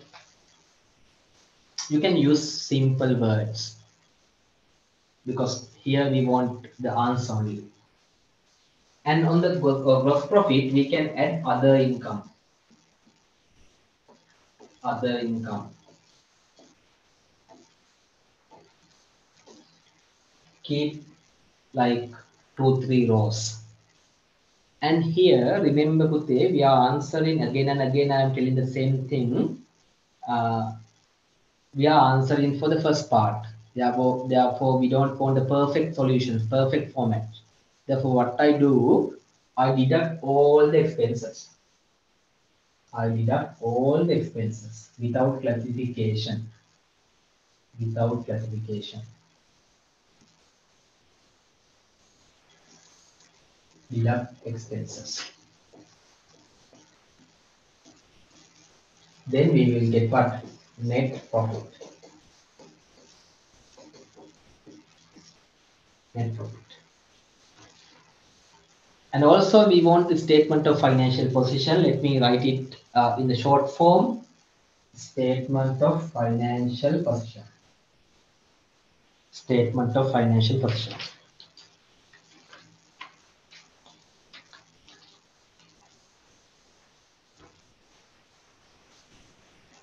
Okay. Let me write it like this.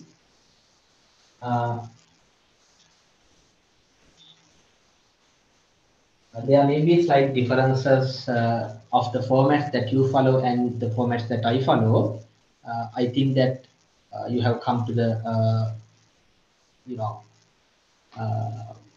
end of your studies, like within a couple of days you will be having the examination. Therefore, you know all these things, you have studied these things, right? Therefore, if there are discrepancies like differences between my formats and your formats, you can adjust your own formats, right? So I can take like 2 columns, 2 columns, non-current asset, and keep 3 rows, current asset.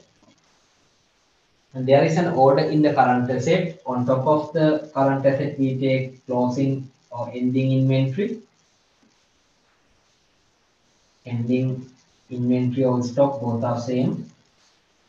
Then we get debtors. And lastly, we get usually cash. It could be bank as well. Then we get total asset. And then other side, we have to have the equity. How do we find the equity? We have beginning capital. On that we have to add profit. If you have drawings, you have to deduct drawings from here. If you have additional capital, you have to add additional capital here. But in this question, you don't see, and even if you look at the past papers, you don't see drawings and additional capital. Therefore, I don't write those two here. And then we have non-current liabilities, keep 2 rows, and lastly, current liabilities. On top of the current liabilities, usually creditors are listed. And such a basic format you need to have.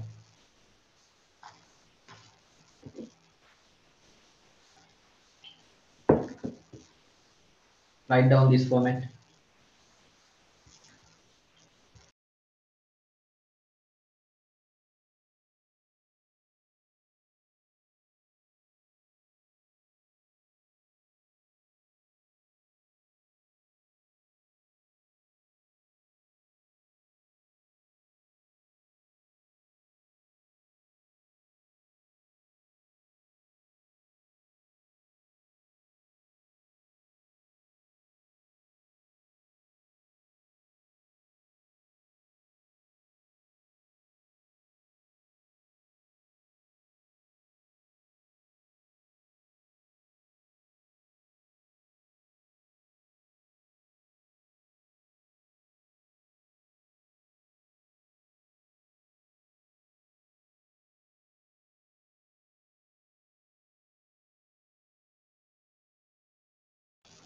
Okay, meantime, you are preparing the formats. Let's have a quick like and important information. So let me invite Danushka to share that piece of important information. Danushka, over to you.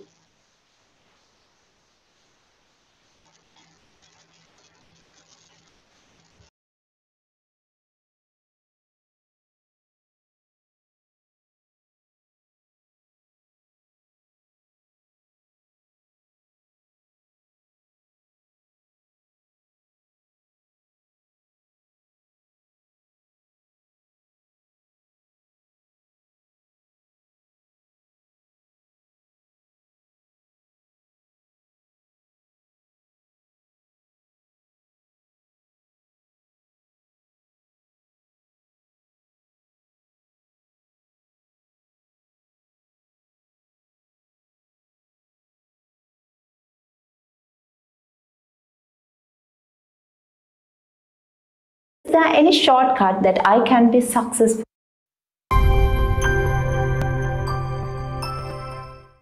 Hey guys, I suppose you're someone who is thinking, what should I do after my O-levels?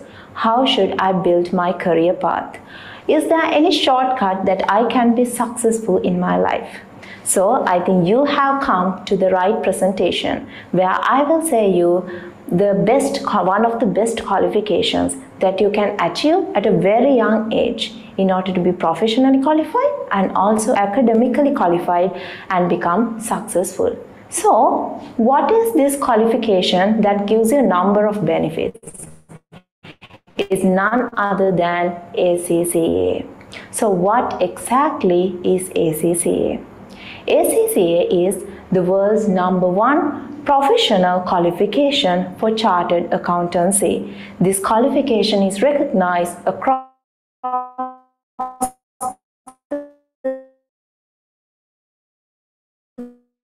the globe. And also it has a number of including Sri Lanka.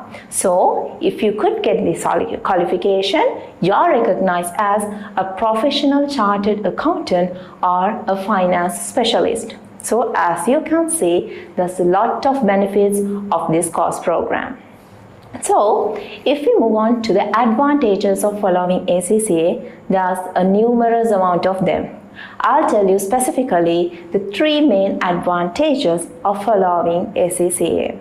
The first advantage is, actually this is not a professional or qualification advantage but an age advantage for you who is thinking about what to do after your O-levels. I suppose you're someone who is around the age of 17. So, if you're thinking, how should I create my career path? This is the right qualification for you to pick up because this qualification is completed within 2 years. So, even before sitting for your A levels, you're being professionally qualified as an associate chartered certified accountants under ACCA. So, this gives you a corporate advantage over everyone in the industry, which is a professional qualification to you even before sitting for your A levels. Just think about it. So, if we come to the next advantage, which is the second advantage of following ACCA.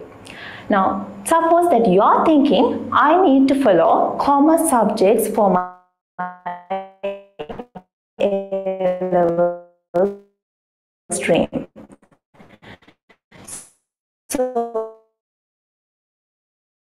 that is ACCA. ACCA has for all the subjects in the commerce stream that you're going to do. There are a number of students who has followed ACCA and also A-level commerce stream in parallel, and they could get good results because of that, because it becomes easier for them to follow their A-level subjects when they have ACCA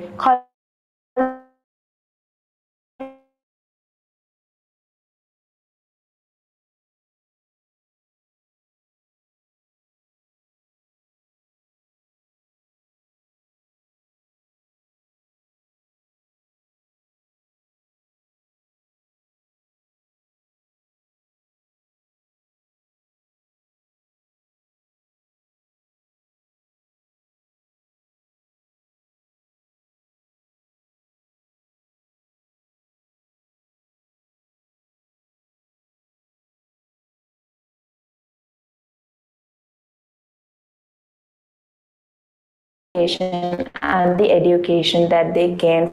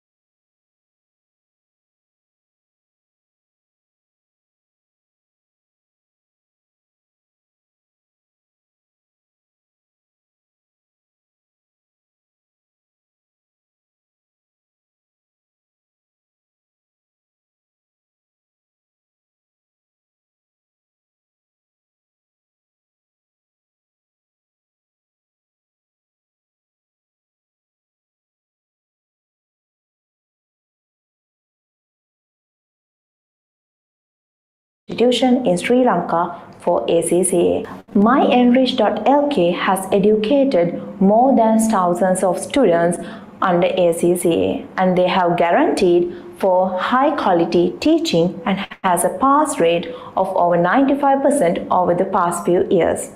And I must say, from this institution, you get the opportunity of learning at your own convenience. How? They are offering you the chance to select your convenient place, your convenient time, and the number of times that you need to learn a particular subject in order to understand that particular subject matter well. So, this is really a flexible institution that offers ACCA, which is a huge opportunity for you, as this offers the opportunity to learn at your own convenience and comfort of your own home. So, not only that, MyEnrich.lk provides a number of scholarship opportunities. This time for students who will be sitting for O-level examination, they are offering a number of scholarship opportunities, but a limited number of scholarship opportunities. So don't wait, hurry up and grab this opportunity. So how can you get this scholarship opportunity?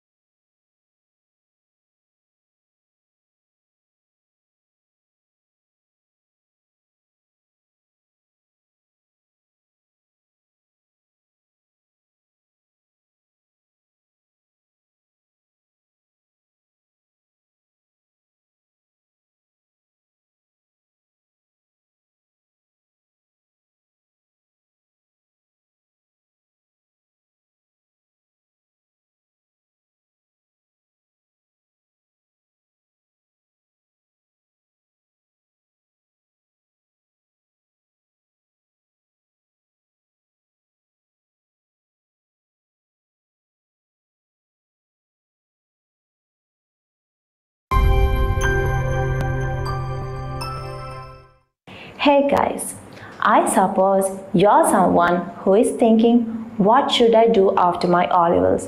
How should I build my career path? Is there any shortcut that I can be successful in my life? So I think you have come to the right presentation, where I will say you one of the best qualifications that you can achieve at a very young age in order to be professionally qualified and also academically qualified and become successful. So, what is this qualification that gives you a number of benefits? It's none other than ACCA. So, what exactly is ACCA? ACCA is the world's #1 professional qualification for chartered accountancy. This qualification is recognized across the globe, and also it has a number of benefits. This qualification is offered in around 183 countries, including Sri Lanka. So, if you could get this qualification, you are recognized as a professional chartered accountant or a finance specialist. So as you can see, there's a lot of benefits of this course program. So if we move on to the advantages of following ACCA, there's a numerous amount of them. I'll tell you specifically the 3 main advantages of following ACCA. The first advantage is, actually this is not a professional or qualification advantage, but an age advantage for you who is thinking about what to do after your O-levels. I suppose you're someone who is around the age of 17. So, if you're thinking, how should I create my career path? This is the right qualification for you to pick up, because this qualification is completed within 2 years. So, even before sitting for your A-levels, you're being professionally qualified as an associate chartered certified accountants under ACCA. So, this gives you a corporate advantage over everyone in the industry, which is a professional qualification to you, even before sitting for your A-levels. Just think about it. So, if we come to the next advantage, which is the second advantage of following ACCA. Now, suppose that you are thinking, I need to follow commerce subjects for my A-level stream. So, that is a huge value-added advantage if you are following ACCA. Why? Because ACCA has subjects which can be a help for all the subjects in the commerce stream that you are going to do. There are a number of students who has followed ACCA and also A-level commerce stream in parallel, and they could get good results because of that, because it becomes easier for them to follow the A-level subjects when they have ACCA qualification and the education that they gain from it. So, next if we come to the third advantage, which is the most important advantage of getting this qualification. First of all, let me tell you about the levels in ACCA or the structure of ACCA. ACCA has 3 levels. In the first level, there are 3 subjects which need to be completed within around 6 months. And in the second level, there are 6 subjects which needs to be completed within around an year. So, in order to complete ACCA, another 6 months is needed with 4 subjects. So, altogether, there are 13 subjects which need to be completed within 24 months, or we can say it as 2 years. Now, the third advantage is the most important advantage. ACCA has signed agreements with a number of universities. Now, one of those main universities is Oxford Brookes University. Now, what they have promised is that if you could complete the first and the second level of ACCA, they are offering you the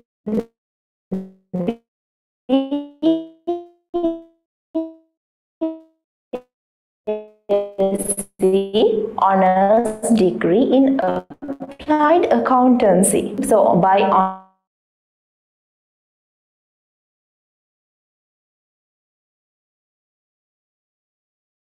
4 years to complete a degree. But with this opportunity of ACCA, you are getting the advantage of completing a BSc applied accountancy degree in just 1.5 years, which is a huge advantage. So if we come to the other advantage, ACCA has also signed agreements with another great university, which is University of London. Now what they have said is that they will be providing the Masters of Accountancy for those who complete the entire 2 years of ACCA, which is a huge benefit, because in order to gain a master's, you have to complete the degree.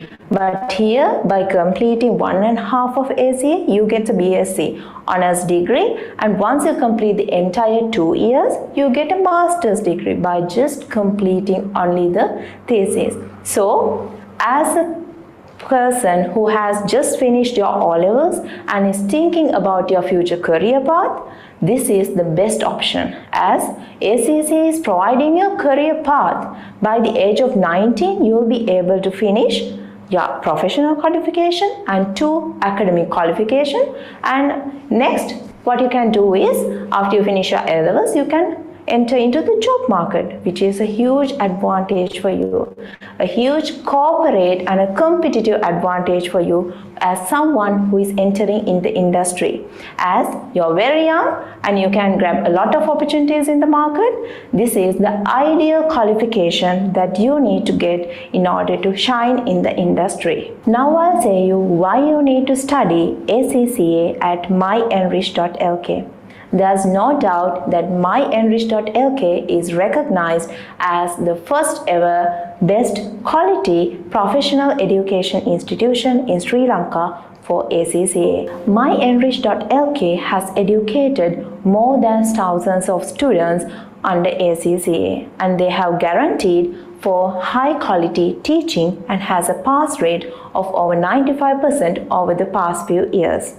And I must say, from this institution, you get the opportunity of learning at your own convenience. How? They are offering you the chance to select your convenient place, your convenient time, and the number of times that you need to learn a particular subject in order to understand that particular subject matter well. So, this is really a flexible institution that offers ACCA, which is a huge opportunity for you, as this offers the opportunity to learn at your own convenience and comfort of your own home.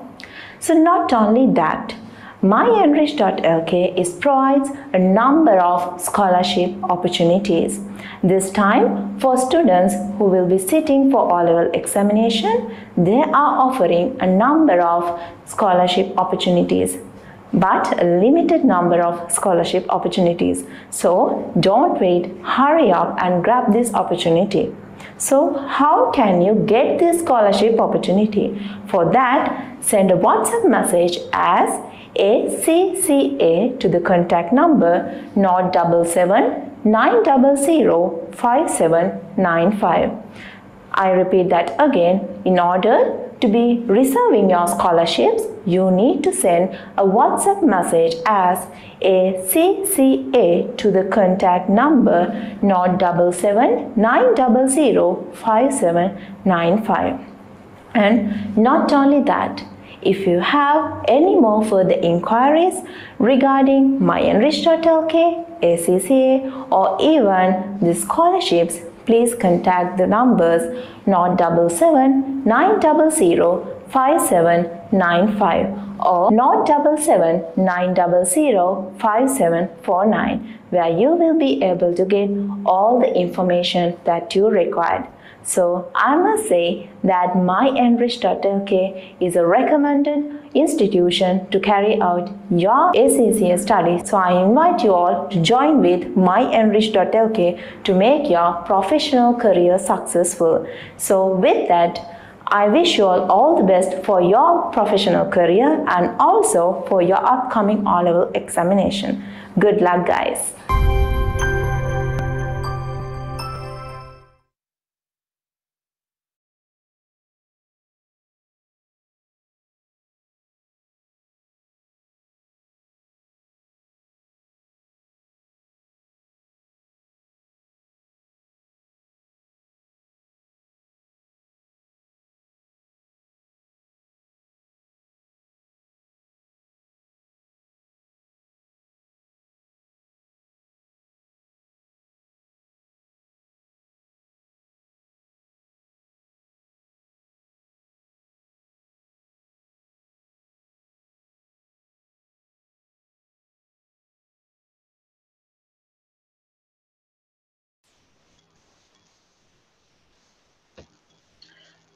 Okay, guys, now you watch an informative video from ACCA, and in fact, you have a golden opportunity to start a globally recognized qualification, that is ACCA, after the O levels. So you can do A levels and ACCA parallelly, and then get the professional qualification. And then while you are studying for the academic qualification, you can pursue a degree as well. In fact, I'm also a ACCA member, so I have a lot of opportunities. If I work locally or Sri Lanka, I get a lot of opportunities, but it is not a local qualification, it is a global qualification. So wherever I go, it is recognized. So I can find a job easily anywhere in the world. So I hope that you will get this opportunity as well. So you get the scholarship as well, and you know, spend another 2 to 3 years for your studies, and then based on the qualification and based on the knowledge that you get, you can do a good job. So you know the value of education. So try to get the education, try to get the knowledge as much as possible. And this is in fact an investment in terms of the accounting terminology, not an expense. So if it is an expense, you know, after the period there is no benefit. But if it's an investment or if it is an asset, you have benefits in the future. So the time that you spend, the money that you spend will be an investment if it is on the education. Right. So let's come back to the paper that we have been discussing. We are in the last couple of questions in the part one, uh, and it is based on the financial statement. So I drew the formats, and I told you this is not the complete format because we want to mark the answers in the first part. Right. Where did I stop? So I have the formats, and let's come to the question.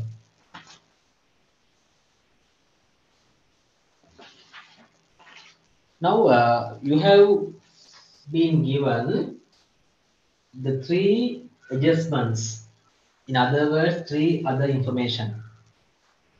So remember, Lamai, you need to uh, do the adjustments or this additional information first, and then you go to the trial balance given, right? So that is the order that you need to perform. First, of course, you need to have the formats required, and then start with the adjustments, and then go for the trial balance. Okay. So the first information is the inventory as at 31st December 2022, end of the year, was 64,000. Right? So if I come to the formats, remember closing inventory should be adjusted in two places. Closing inventory or closing stocks should be adjusted in two places. What are the two places? First one is under the cost of sales calculation, deduct the deduct the ending stocks, that is 64,000. 64. Okay, I will write the short numbers, but you may write the full numbers, right? 64. And remember that should also be reflected under the current asset. Okay, under the current asset. So ending stock should also appear here, 64. Then if you put these two, the first adjustment, first other information is done. Okay, then you may put a tick to the first adjustment and then go to the next one. Next one, electricity payable as at 31st December 2022 was 3,000. So it is an expense payable. As we explained earlier, expense payable is a liability. Therefore, it should reflect on the current liability. Accrued electricity. Accrued electricity 3,000. And remember, we can see the electricity item in the trial balance, that is the cash payment. That is the cash payment, right? So if I go back to the trial balance, we can see electricity 11,000. So this is the cash payment. And in the adjustment, it says another 3,000 to be paid, payable. So what is the total expense? Can anyone tell me the answer? 11,000 has been paid, another 3,000 is payable. So what is the total expense? 14,000, excellent. Yes, 14,000, right? So I'm very happy about your responses. 11,000 paid, and remember this is the paid amount, payment, another 3,000 to be paid. So the total expense is 14,000. So remember, in the income statement or the statement of profit or loss, we have income and expenses, the relevant income and relevant expenses, right? Therefore, under expenses, we will write electricity in short form, 11,000 paid, another 3,000 payable, so total expense is 14,000. And remember, repeatedly, I'm telling the same thing, same fact. You are going to mark the MCQ questions. Therefore, you don't need the full format. You just get the answer by writing short words and short numbers. Okay. Second adjustment is also done. Last one, third one. Equipment is depreciated at 10% annually on a straight line basis. Now, if you look at the trial balance, we have been given equipment at cost purchased on 1st January 2022 at the beginning of the year. 1st January 2022 is the beginning of the year. Cost is 300,000. So under non-current asset, we can write equipment in short form 300,000. This is the cost. Purchase value cost. Right. So we have purchased the equipment at the beginning date, 1st January 2022. Now they say that 10% is the depreciation rate for equipment on a straight line basis. So calculate it. 300 into 10%. Right, students. Now, if you take 10% of any number, 10% of any number, you can cut 1 0. Okay, you can cut 1 0. How? 0 to 0 can be cut and 0 to 0 can be cut. Therefore, if you want to take 10% on any number, you can cut 1 0. Right? Remember. Therefore, depreciation is 30. Depreciation is an expense. Therefore, under expenses, depreciation 30. Depreciation 30. Okay. And on the other hand, it's an accumulated depreciation. Accumulated means collected, total, right? Therefore, under non-current asset, we wrote the equipment at cost less or minus accumulated depreciation. Accumulated means collected, total, right? So at the beginning, we did not have accumulated depreciation balance because this asset was purchased on the beginning date, right? Therefore, accumulated depreciation at the end of the year will be same as the expense, that is 30. 30. Okay, so it should be deducted. Therefore, minus 30. Therefore, the value of the equipment is 270. 270. And remember, if you have an accumulated depreciation balance at the beginning, that should also be added to the current year depreciation to get the accumulated depreciation balance at the end of the period. Okay, right. So we have done the 3 adjustments. Then we come to the trial balance and take the items one by one. Okay, the top of the items list, we have the sales. Sales 280. Write down sales 280. Sales 280. And we have purchases 85. Purchases 85. Now it's all about filling the blanks. That's why I asked you to have a format like this and then do the adjustments and then do the other items in the trial balance. And inventory as at 1st January 22, meaning the beginning inventory. So it's 24, beginning stock 24. Inventory stocks, those are used interchangeably. Stocks, inventory, those are the same words. And equipment purchase on 1st January 2022 has been taken here. So it is done 20% bank loan. Now that is a hidden adjustment. Now look at here. Now these are the adjustments given. Okay, these are adjustments given, right? But in the question, there may be hidden adjustments. Now, whenever you have a percentage like this, see 20% bank loan, it implies that there's a hidden adjustment. It has been hidden, right? So the bank loan amount is 200,000. On that, we have to pay 20% interest. 20% interest. right? So look at the amount, 200,000 bank loan amounting to 20% interest. We can cut 1 0 and 1 0, 20,000 into 2, 40,000 interest expense. The interest expense is, this is expense, 40,000, the relevant amount. And then you look at whether we have paid any amount of this. Out of this 40,000, whether we have paid any amount or not. If we have paid any amount, that should be reflected in the debit side of the trial balance. Cash credit, interest expense debit. Now, if you look at the list given, we don't see sales, purchase, inventory, equipment, bank loan, salaries, cash, debtors, creditors, rent, electricity, capital. No. So we haven't paid anything, isn't it? We haven't paid anything. But remember, you may have the interest payment, right? So anyway, the expense is expense. As I said to you earlier, expense is expense. Therefore, 40,000 should be reflected under expenses in the income statement.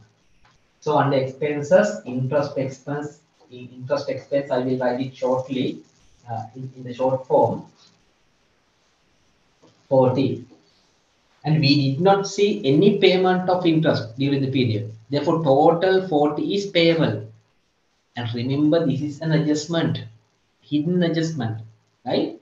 Therefore, the other impact is total 40 is payable, so that should come to the other liability, sorry, other current liabilities, interest payable or accrued interest, both are same, 40. Got it? 40. That's why I told you it is a hidden adjustment. Now remember, if you are given a percentage, then it implies there is a hidden adjustment. Right, what next? Salary is obviously an expense, write down R. I forgot to include the bank loan balance under non-current liabilities, write down the bank loan value. Bank loan value, that is 200,000. Okay, so that 40 is the interest. This is the bank loan value, right? And then salary is 70. Expense, under expenses, write down salaries 70. Salary is 70. And then cash 14,000. It is a current asset. So under current asset, lastly we write cash 14. Sorry, 14. And then debtors, again a current asset 196. Write down under current asset, debtors 196. Creditors 110 under current liabilities, write down 110 under creditors.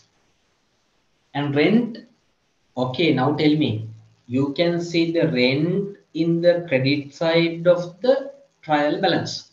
If you see a balance of 10,000 for rent in the credit side, tell me whether it is a rent expense or rent income. Okay, I got the answer before I said the question. Then you can guess me, right? Because you spent like 2.5 hours with me. Now you can predict me. Okay, wait. So it's an income because cash account debit, rent income credit. Okay, so rent income in this case and other income is another income. So under other income, write down rent income 10. But if it is in the debit side, rent expense, right? And then electricity has been already taken with the adjustment, and beginning capital asset first January 22 is 100,000. So beginning capital is 100,000. That is very simple question. Okay. Now it's matter of taking the cost of sales, gross profit, net profit, and balancing it. So we'll do it quickly. So do it with me and check whether my answer is correct.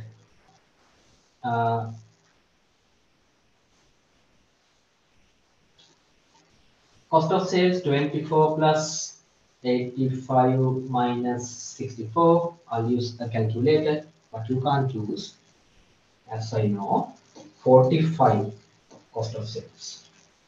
Okay, cost of sales 45. Is that correct? Are you following me? Yes. Are you following me? Yes. Great. So sales minus cost of sales minus cost of sales. Write down a bracket. So the gross profit is 5, 7 minus 4, 3, 2. On that we have to add other income. So add another 10. Then it is 245. And take the total of expenses, and remember I took the total of expenses without classifying them as distribution expenses, administrative expenses and finance cost, because here we are marking MCQ questions. But when it comes to the second part, you have to have the correct format. Right. So here for 4, 8, 154, 154. Yes. Then gross profit plus other income 245 minus expenses 5 minus 4 1 5 minus, sorry, what am I doing? 14, no, correct. 5 minus 4 1 4 minus 5 14 minus 5 91 1 minus 1 0. Is the profit 91 net profit? Can anyone come from 91? Is the profit 91?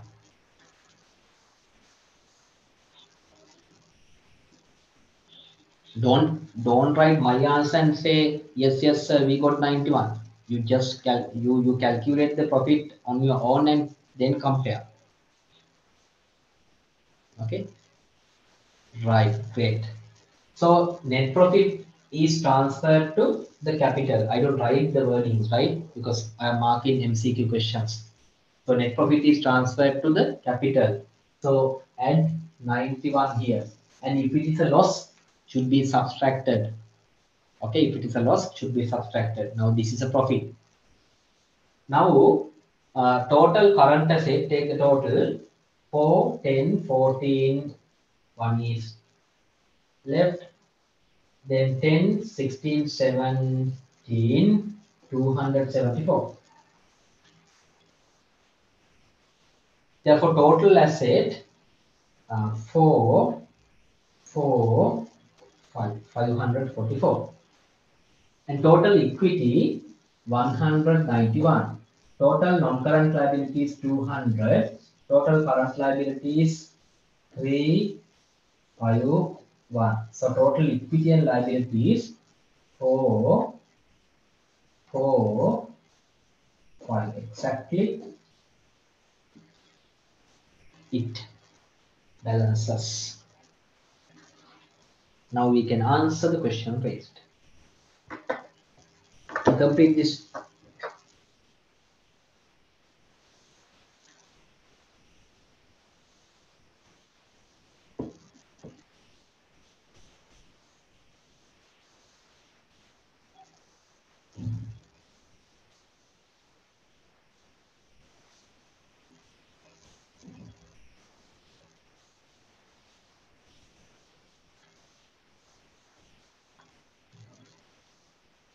now you can mark the answers. Like take a couple of minutes and mark the answers.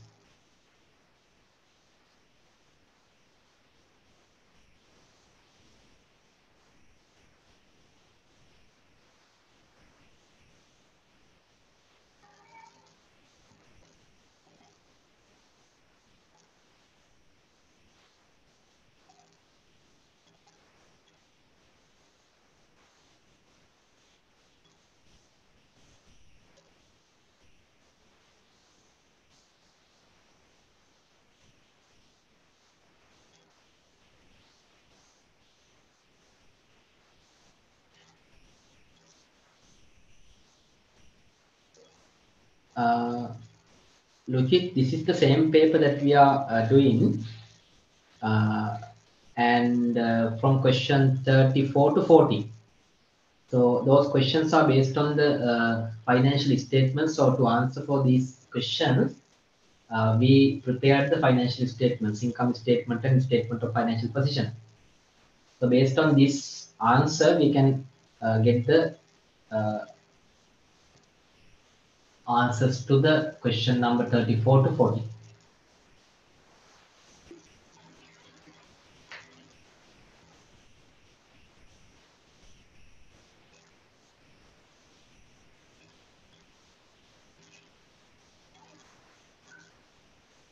Right.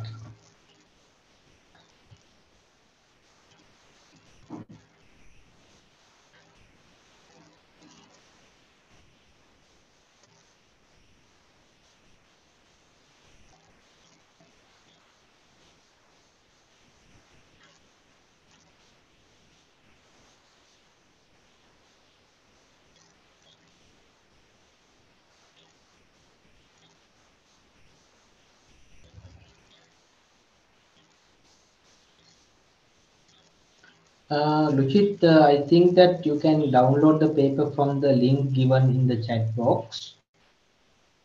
If you go up in the chat box, you will find the link.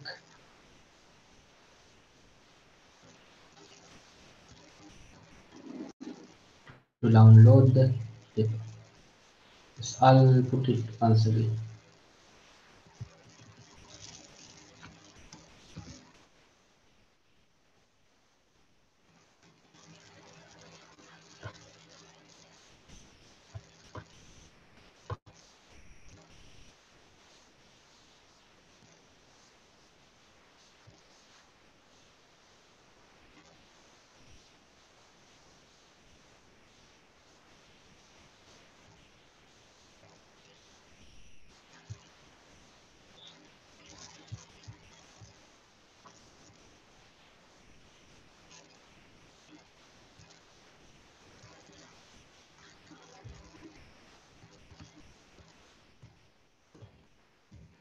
Right. So let's mark the answers. 35. Cost of sales, mark the answer. Cost of sales is 45. Number 1. Answer is number 1. Then gross profit, 235. Answer is number 2. Net profit, 91,000. Answer is number 4. Total expenses. Total expenses. Look at here. Total expense is the summation of cost of sales and other expenses. Summation of cost of sales and other expenses.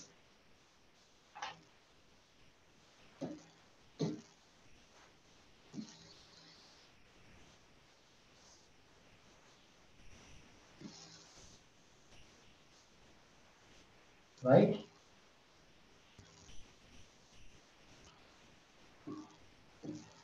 Total expenses. Cost of sales 45.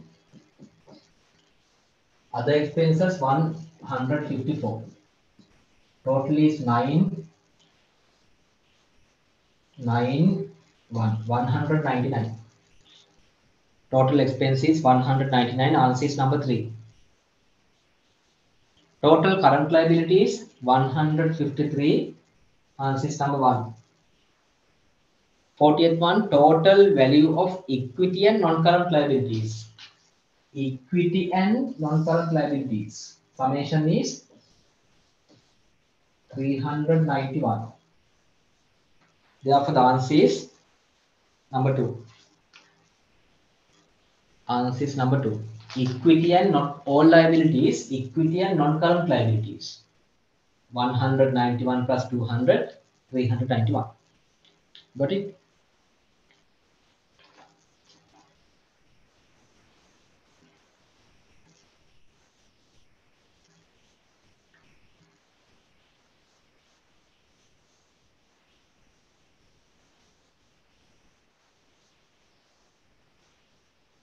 Right, let me mark the answers as I remember.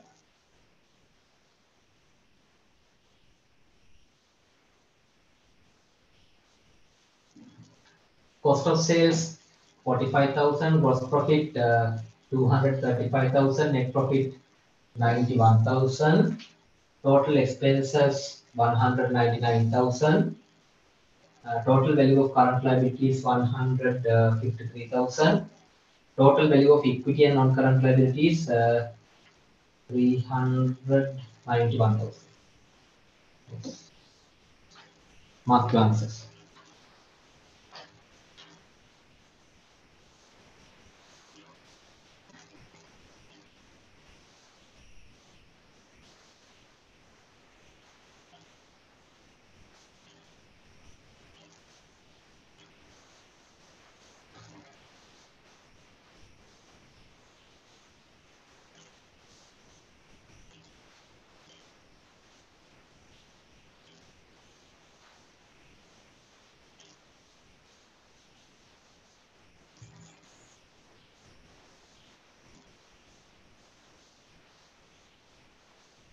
Right. So we have completed the first part and hope that you have the second part as well. Do you have the second part? Do you have the second part? This one?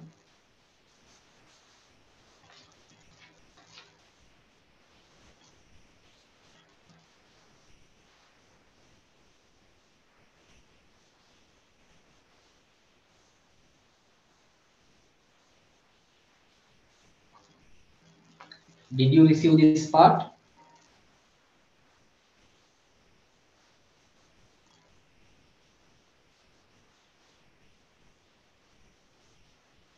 Right, great.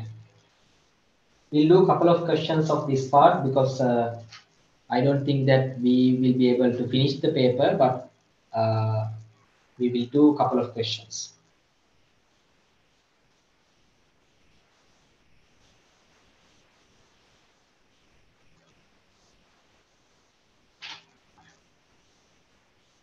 The question answer is total expenses 199. Matulan 199 because cost of sales plus other expenses. Don't take other expenses alone, other expenses and cost of sales.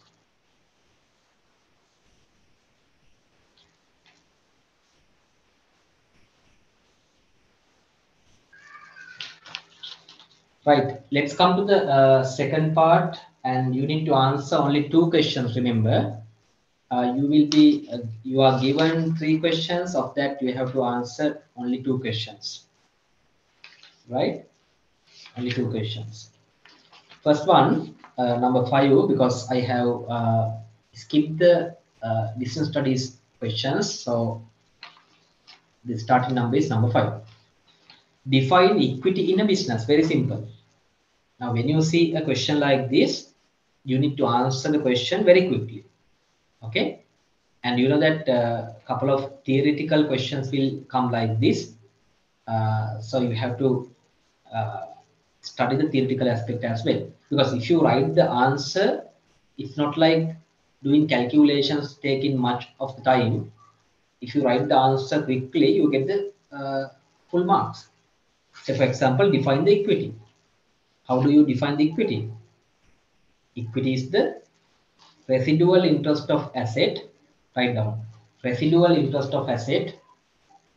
Equity is the residual interest of residual interest. Interest means the balancing part. Residual interest of the asset after deducting residual interest of the asset after deducting all the liabilities. After deducting all the liabilities. After deducting all the liabilities. Got it? Right. So you got 1 mark. Next one B. State two elements of financial statements. Now tell me, what are the elements of financial statements, Pute? What are the elements of financial statements? Give me at least few. What are the elements of financial statements? Yes, asset, liability, equity, income, and expenses. Correct. Asset, liability, equity, income, and expenses. Right.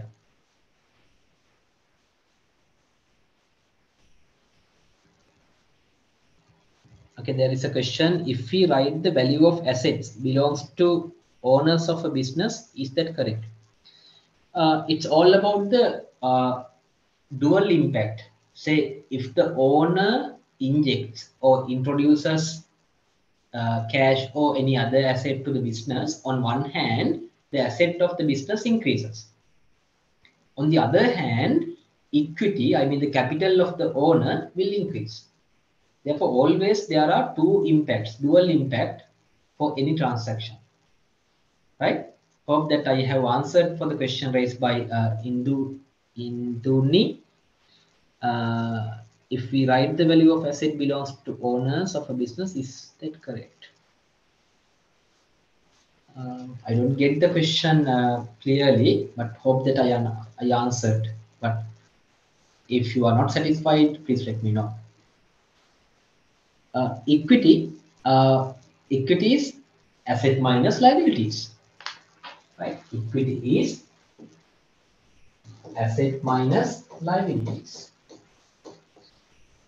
But it is defined as the residual interest of asset, the balancing part of asset. Okay, residual interest of asset after deducting all the liabilities. After deducting all the liabilities, say asset is 100, liabilities is 20, equity is 80. Residual interest of asset after deducting all the liabilities. Got it? So the part B, state two elements of financial statements. You know that there are 5 elements of financial statements: asset, liability, equity, income, and expenses. Of that presented in the statement of financial position. And write down the summary. Write down the summary. Somewhere. Now, elements of financial statements. Elements of financial statements. Assets, liabilities, equity, income, and expenses. Write down quickly. 1, 2, 3, 4, 5. Right?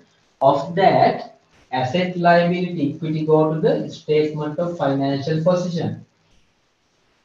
Income and expenses go to the statement of profit or loss. Statement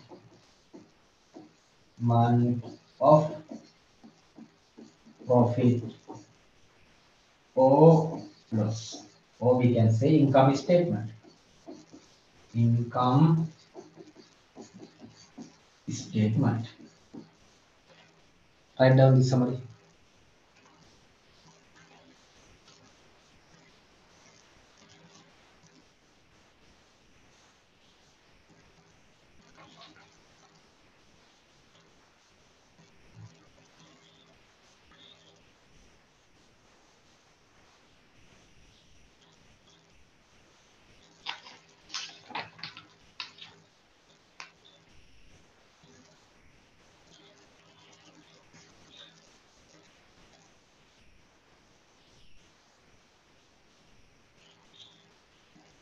Right? Remember the summary. Okay, question is raised to give the elements presented in the statement of financial position: asset, liability, equity. But we want to write two. The elements that are recorded in the statement of financial position are asset, liability, equity. Okay, we can write two of them. Right? Then we come to the second part. Write the journal entries for the following transactions. Now you earn 2 marks, remember. Now it's all about the managing your risk. Minimizing the risk. Risk of what? risk of being fail at the examination.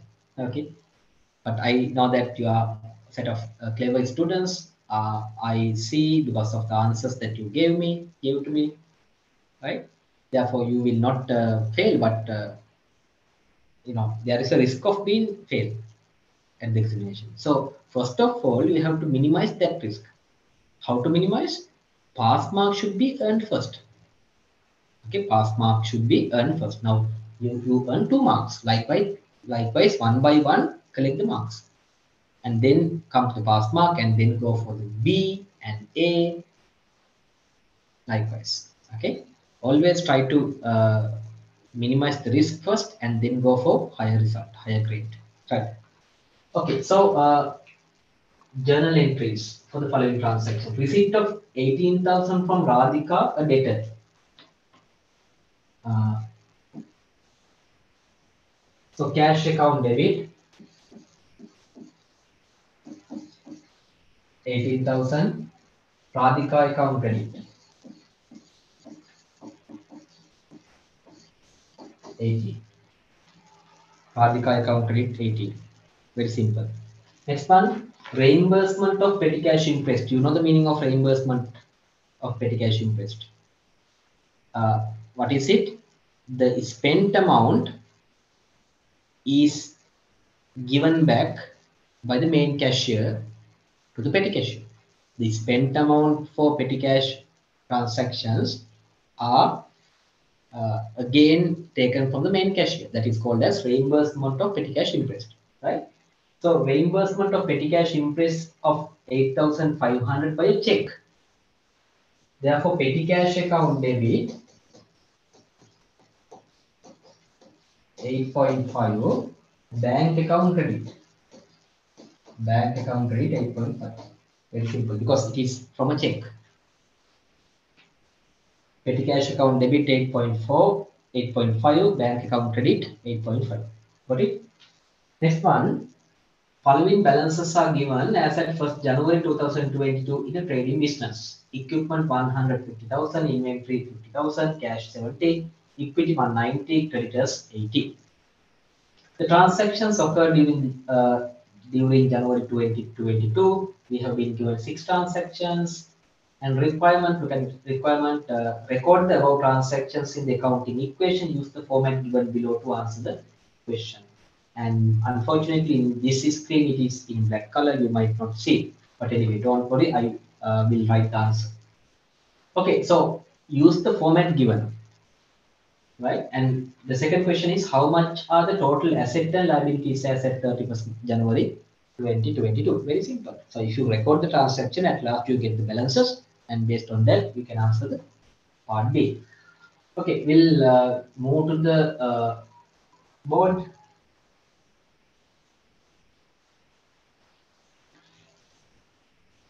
And if I write the format given, transaction number, when you write, don't write the full wordings.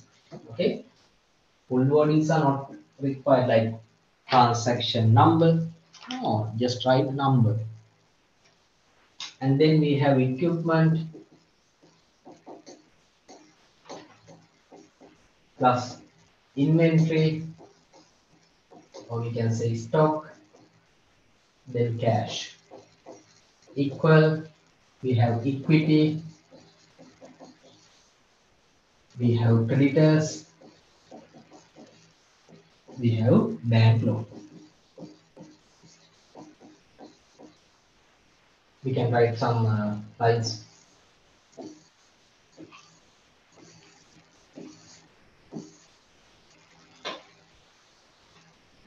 Like have the format like this quickly.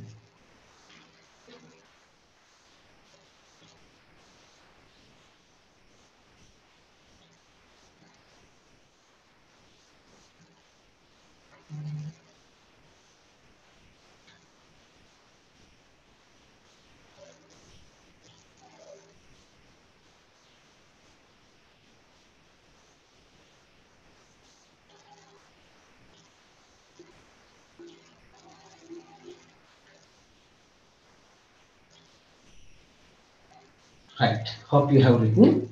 Now, first of all, we have to write the beginning balances, right? So first one, 1st January, balance brought forward. Equipment 150,000.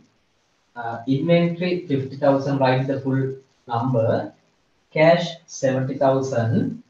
Equity 190,000. Creditors 80,000. No balance in the bank loan. Just look at whether the asset side is agreed to the equity and liability side. 150, 200, 270. 190 plus 80, yes, 280. Sorry, 270. Sometimes you will require to find some balances like equity. If you want to find the equity balance, how? Asset minus liabilities, right? Asset minus liabilities, equity.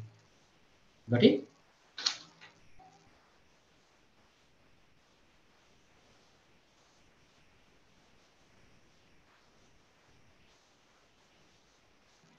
Okay, there is a question, is investment an asset or equity? Investment is an asset. Investment means if the business has surplus cash, cash, if the business has extra cash or surplus cash, they can invest in somewhere, like in a bank, fixed deposit, or any other investment. So in the business's point of view, investment is an asset. Okay, investment is an asset.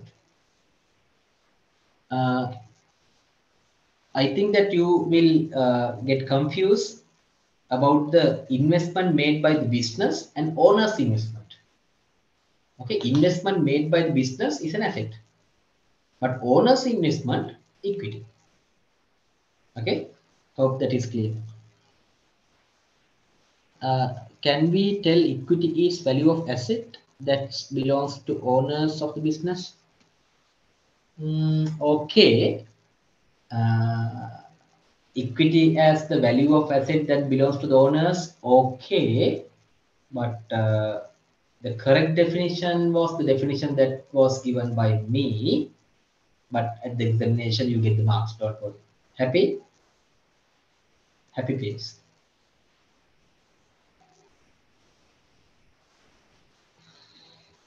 Okay, and another question, Neluni, a beautiful name. Before finishing the class, can you please give a summary about the counting errors? Okay, we'll try. The thing is, students or Neluni, now actually we have spent like more than 3 hours. So within a short period of time, I might not be able to cover all the things. I'll try if time permits. We'll see. Okay. So let's write the transactions, record the transaction. Number 1, purchase of inventory on cash basis was 60. Very simple. Number 1, purchase of inventory. So inventory increases by 60. It is on cash basis, therefore cash decreases by 60. Very simple. Number 2, sold inventory costing 25,000 for 40,000. So cost of the inventory being sold should be subtracted or deducted from the inventory 25. It was sold for 40,000. It does not say that it is on credit basis. In that case, we have to assume that it's on cash basis. Therefore, cash increases by 40. Cost is 25, selling value is 40. There is a profit of 15. Profit belongs to the owner. Therefore, equity increases by 15. Equity increases by 15. Okay. Number 3, owner introduced an additional capital of 50,000. Now that is an investment made by the owner on the investment made by the owner to the business. Okay, not the investment made by the business. So number 3, when the owner introduced additional capital of 50,000, cash increases by 50. That belongs to the owner. Therefore, equity increases by 50. And then 4th one, settlement of a creditor's balance 60 under 2,000 discount. Number 4, now we settle the balance of balance of a creditor 60,000. So creditors reduces by 60. Creditors reduces by 60. If I am too speed, let me know. I think that this is not that hard. So that's a bit speeding up to cover more things during the show, rest of the time. So if I am too speed, please let me know. So we settle the balance of creditor 60, but we pay only 58 because we get a discount. So discount received is an income. Discount received is an income, therefore equity increases. And we need to pay only 58, therefore cash reduces by decreases by 58. Now 5, obtain a bank loan of 200,000. Very simple. Our cash increases by 200,000. It is a bank loan, a liability. So there is a column called column for bank loan. So include 200 there. Okay. Number 6 for the last one. Now this is very easy. You can earn marks, right? Now the MCQs you might take some more time, but for these questions, very simple, right? So you can earn how many marks? 12 marks easily. Right, last one. Sale of inventory costing 18,000 with a profit of 12,000. Look at that. With a profit of 12,000. Cost of the inventory being sold 18,000. So inventory reduces by 18. Profit is given as 12. So profit belongs to the owner. Therefore, equity increases by 12. And what is the selling price? Tell me. What is the selling price? Cost is 20, sorry, cost is 18, the profit is 12. So what is the selling price? 30, 30, 30, yes, 30. Because cost is 18, profit is 12, summation is the selling price. Yes, excellent. Yes. Only, yes, your answer is correct. Happy? Yes. So it's on cash basis. Therefore, cash increases by 30. And how much are the total assets? So you need to calculate the total balances of asset and total liabilities. Total liabilities and equity aspect. Equity is not that required. Take the values. Equipment 150 balance and take the values of others.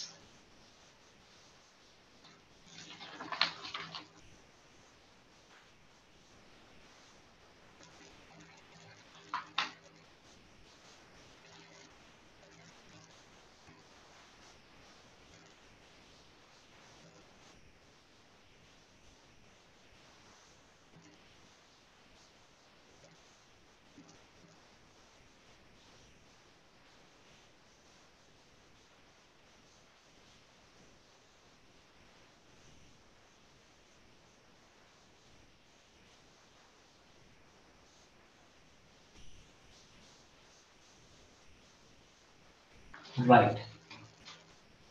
Uh, please check my answers. 50 minus 25, 25 plus 60, 85, 85 minus 18, 67. Then cash 70 minus 60, 10, 10 plus 40, 50, 50 plus 50, 100, minus 58, 42, 242, 272. Equity actually it is not required, but we will complete it. 190, 205, 255, 259, 269. Let's check my answers. Creditors 20, bank loan 200. Are my answers correct? Can anyone confirm?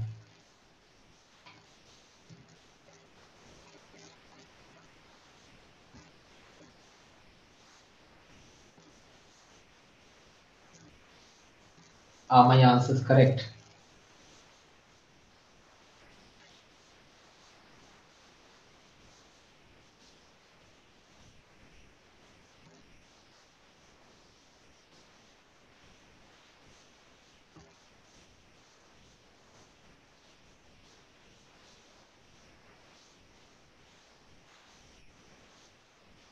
Okay. Then answer for the questions. Part B, how much are the total asset? Total asset is summation of equipment, inventory, and cash. In this case, summation of these three. So total asset is 150, 217, 489, 115, 217, 489. Then total liabilities, creditors and bank loan, 220. 220. You need to write the answers, right? Don't mark like this. Write the answers very in a very organized manner. Like part B, total asset 489,000, total liabilities 220,000. And you start the answer for new questions with the new paper, right?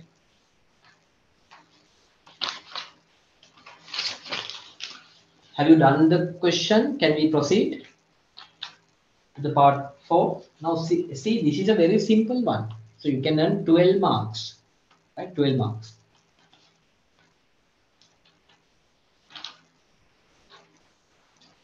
Can we proceed?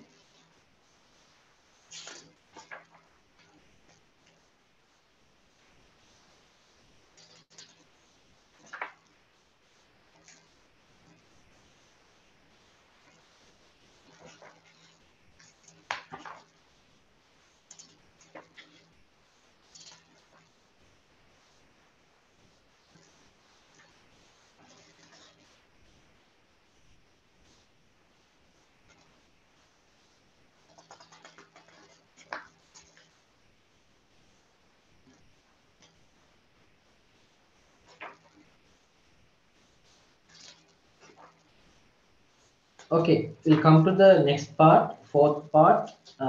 We are required to prepare the purchase journal. So make a format of that purchase journal.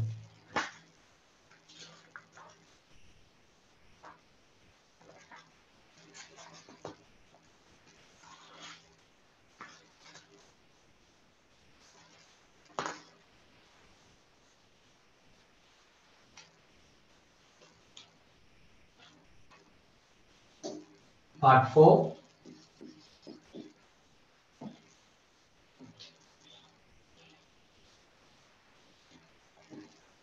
A, purchase journal.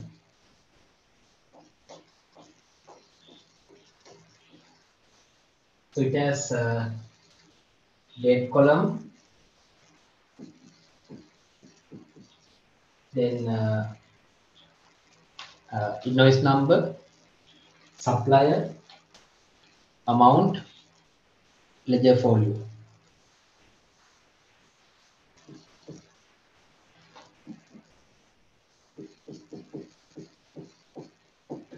Invoice number, supplier, amount,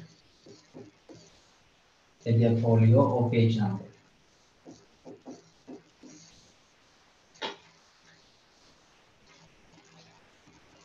Okay.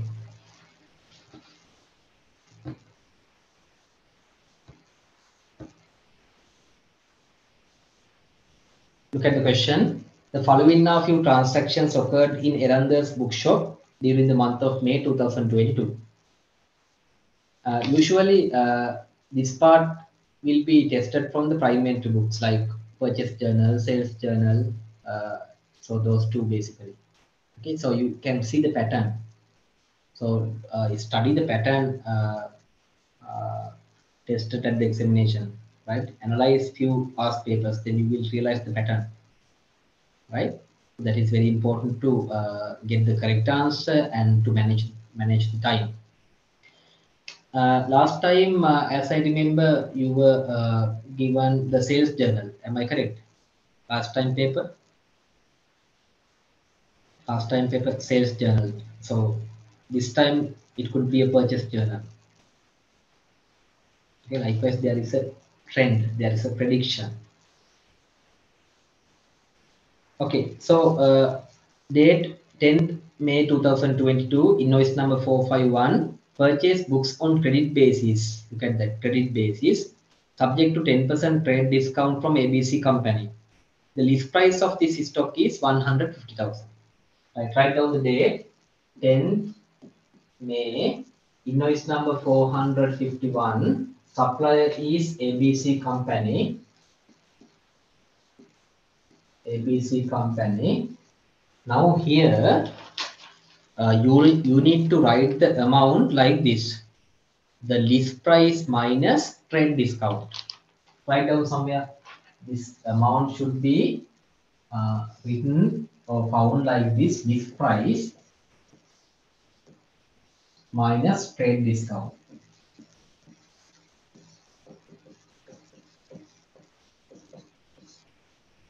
The list price of the inventory purchase is 150,000. List price is 150,000. Trade discount is 10%. I told you at the very first beginning, to get the 10% of any amount, you can cut 10. Therefore, 10% of 150 is 50. Then 150 minus 15, 135, isn't it? So that should come here, 135. Okay.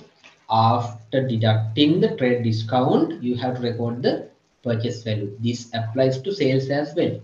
Remember, this applies to sales as well. That's why we told, or we said that the trade discount are not accounted for. Only the cash discounts are accounted. Okay, right. And the next one, 12th of May 2022, payment voucher number. Now look at the question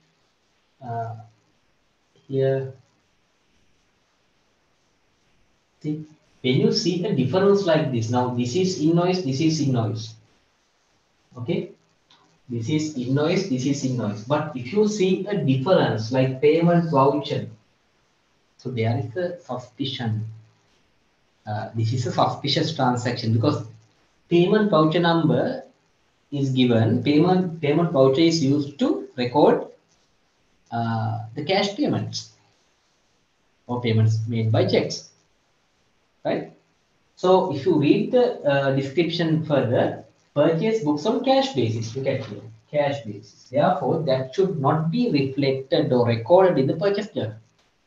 Therefore, you are not supposed to record the second transaction in the purchase journal. But it has been given to mislead you. Don't get misled. Okay? But when you read, carefully read. Right? When you see a difference in the sequence or the pattern, there should be a suspicious transaction, right? Okay, so forget about it. And last one, only two transactions, look at it. 21st of May, invoice number 201, purchase books on credit, yes, subject to 10% discount, list price is 180. Very simple. So the next one is 21st May, invoice number is 201, the company's name is XYZ Company. Again, we can find the price. List price is 180. Of that, 10% discount should be deducted. That is 18. Therefore, 162. That's it. And take the total. It's 792. So where do we transfer this 297? Transfer to the purchase account. Right down. transferred to the purchase account. Transfer to the purchase account when end of the month 31st. That is the answer.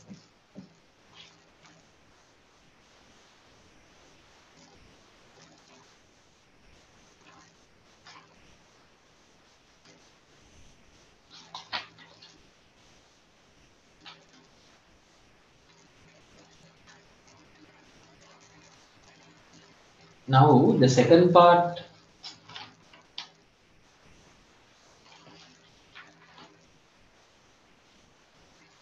says us post the transactions. Post means record, right?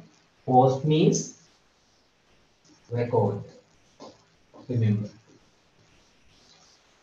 record transactions of purchase journal to the ledger accounts.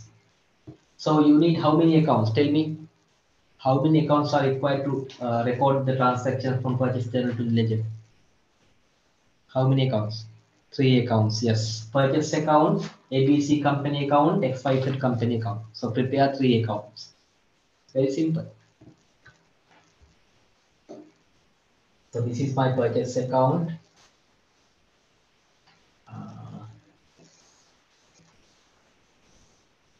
Date, description, folio, amount.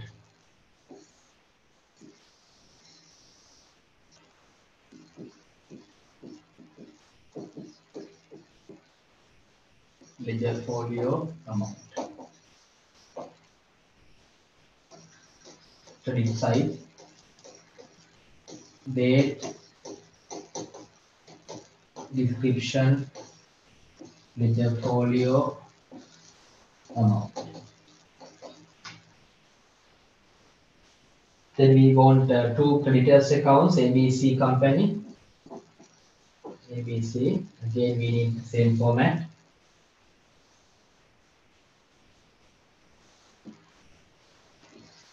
Date, description, ledger folio, amount. Date, description, ledger folio, amount.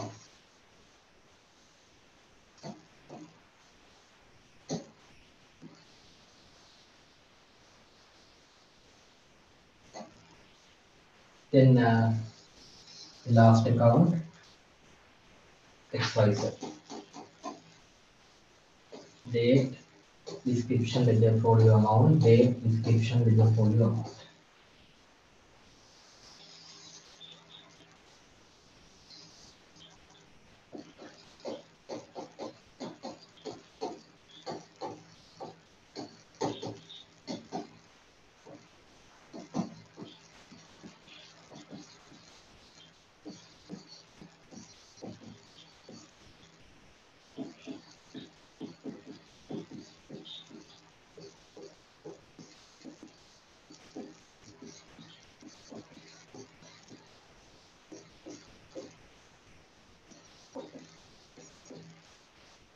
Right, record it.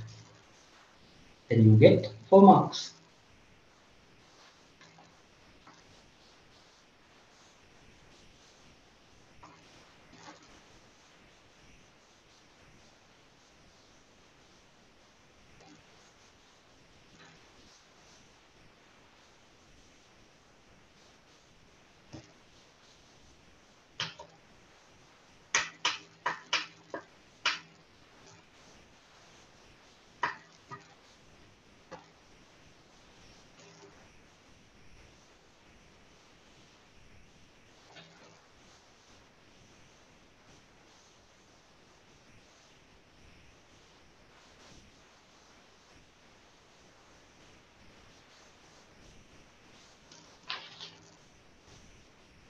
Right.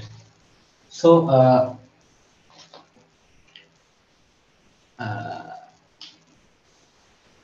the total of the purchase journal, I calculated the total 297. That should be debited to the purchase account. So debit purchase account 297. We don't know the ledger folio, forget about it. 31st May, we can say creditors. because there are two creditors. It's simple. And creditors are liabilities. Therefore, liability increase credit. We learned it at the beginning. Therefore, ABC company account credit date is 10th May 135. Credit 10th May, purchase 135. And then XYZ, its date is 21st of May. Description purchase amount is 162. That's it. Very simple. And come to the question number 6.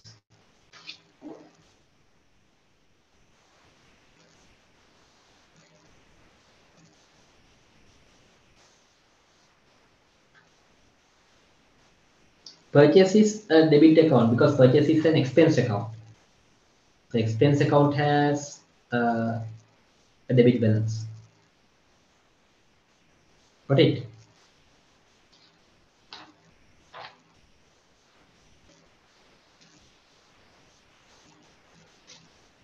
Yes. So we come to the question number 6.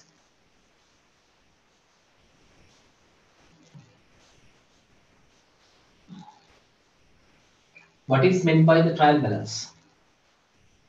Trial balance, a document which is prepared end of the period showing all debit balances and all credit balances of ledger accounts. Write down. Trial balance is a document. Trial balance is a document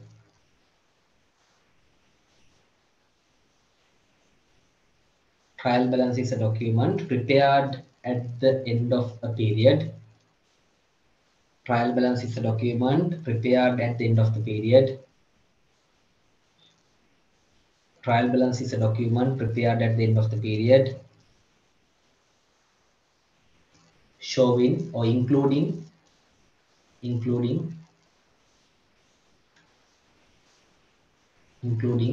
all the debit balances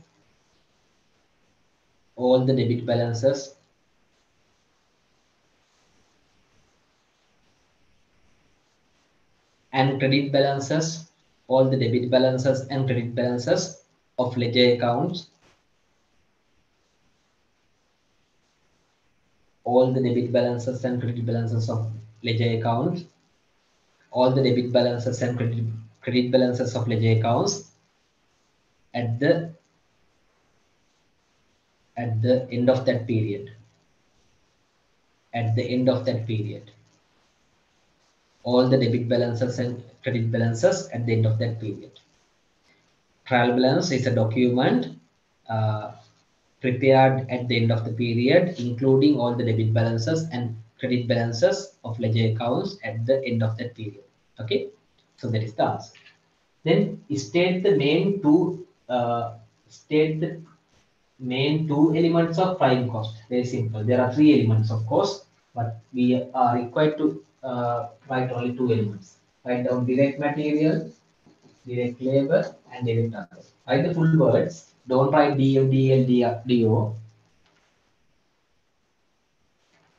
Write the full word is direct material, direct labor, direct other. Direct material, direct labor, direct other.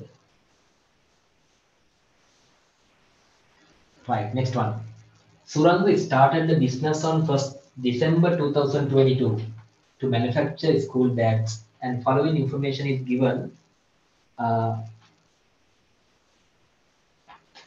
for the month of December 2022. Now they have started the business on 1st December. Now, if you are having a newly started business, it doesn't have a beginning balances. Okay, so that's why this information is important. 1st December 2022, it has been opened or started, so it doesn't have beginning balances, right?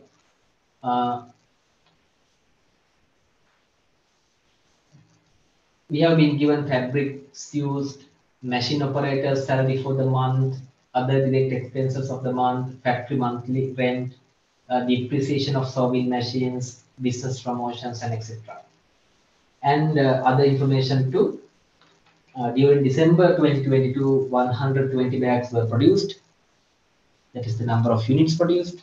And the business maintains 40% profit markup on the cost of a bag. Required manufacturing cost of a bag. Look at here, manufacturing cost of a bag. Manufacturing cost of a bag. And the other one is in black color, you might not see selling price of a bag. Selling price of a bag. Now, first of all, when you get the manufacturing account or whatever the financial statement sum, look at the period. Now here, the period is December month. Only 1 month. It could be a quarter, it could be a year, it could be a month. So first look at the period. Now here, the month. Right, so I'll go to the board and do the question.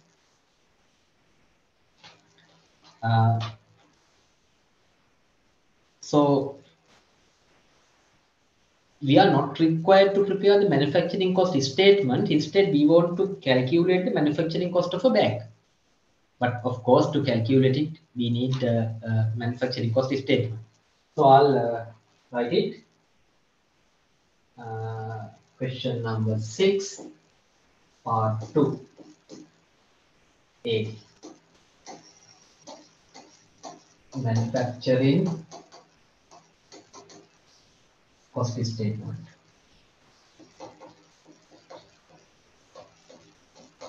I will write in short. We have direct material, that is fabrics used. Fabrics means clothing items, clothes actually. Then direct labor, that is machine operators.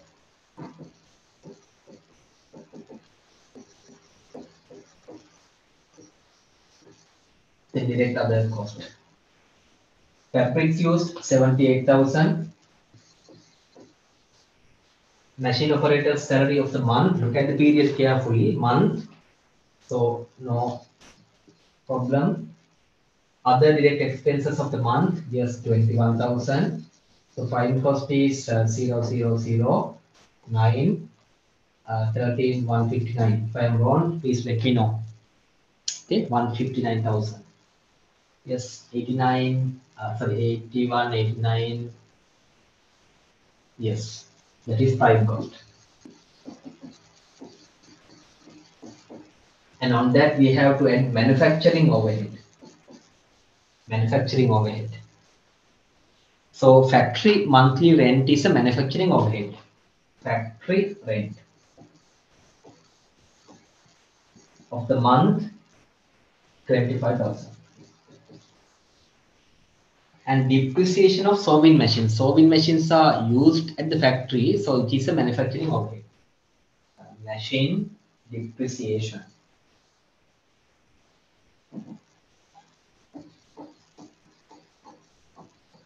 It's 8,000. And if you look at the business promotion, now tell me, is it the manufacturing cost? Business promotion, is business promotion manufacturing cost? Yes or no? No. So it's an advertising, actually it's a distribution expense, selling expense. Therefore, that doesn't come here. Got it? Distribution expense. Therefore, that doesn't come here. So don't take it. That's it. So you can take the manufacturing overhead, that is 33,000. So total manufacturing cost is, this is total manufacturing cost, right? Total manufacturing cost. Summation of these two figures, 0, 0, 0, 12, 8, 9, 192,000. Is that correct? Can anyone confirm whether this answer is correct or wrong? Correct. But that is not the answer. Okay, look at the question carefully. Some students, they don't read the question carefully. They just read the question and answer like this. Unfortunately, they will lose some marks because this is not the answer. Answer should be manufacturing cost of a bag. So write down the answer. Manufacturing cost of a bag. How total manufacturing cost 192,000 divided by number of units manufactured, in this case 120. So you can get the manufacturing cost per unit or bag in this case. Manufacturing cost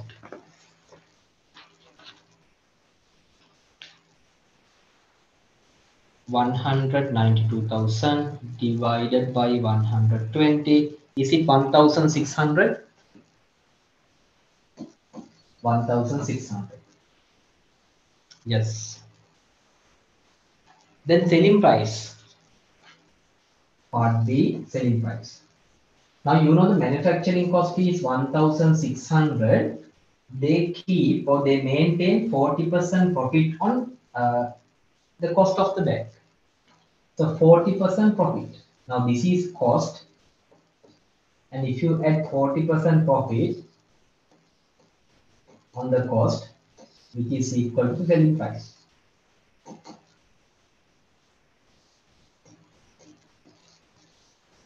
Selling price.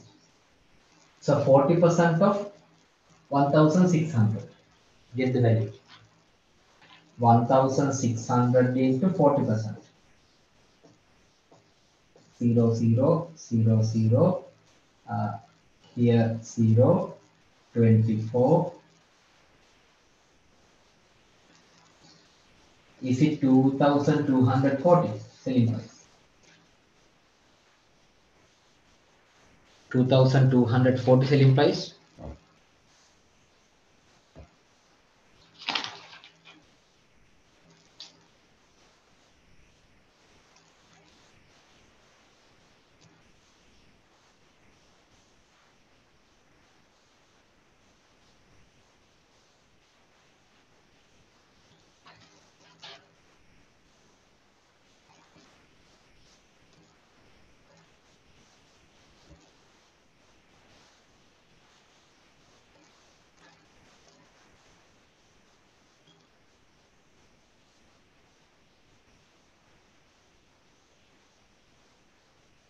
Done.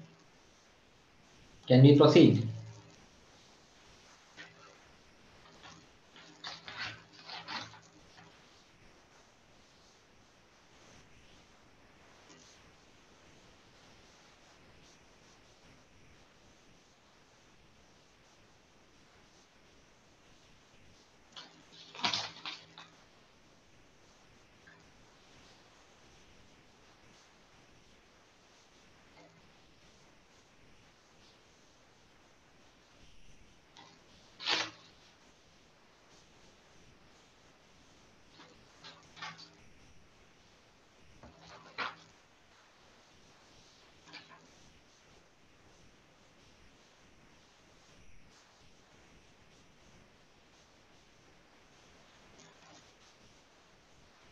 Okay, I'm going to do the part 3 quickly because we have limited time. Therefore, part 3, now one student asked from me just to summarize the error correction. So this question relates to the error correction topic. We'll try to understand that topic. Trial balance prepared as at 31st December 2022 of Leslie's business did not agree, and the following errors were found for the difference. So we have been given 4 differences or 4 rather errors, and at last we are required to prepare the suspense account. And part B, if the total of the debit side of the trial balance before correcting above errors is 120,000, what is the total of the credit side of the trial balance before including the suspense account balance into the trial balance? Okay, forget about the part B, just focus on the suspense account. So prepare suspense account part 3.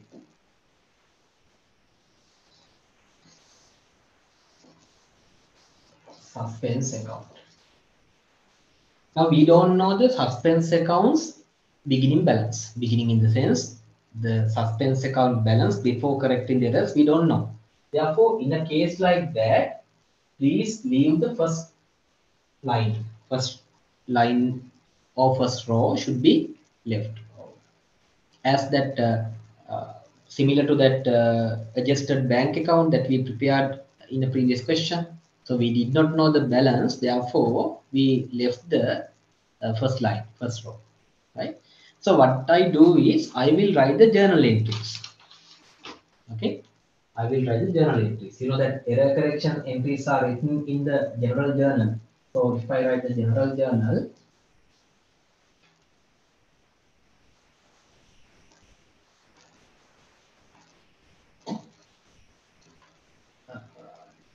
general journal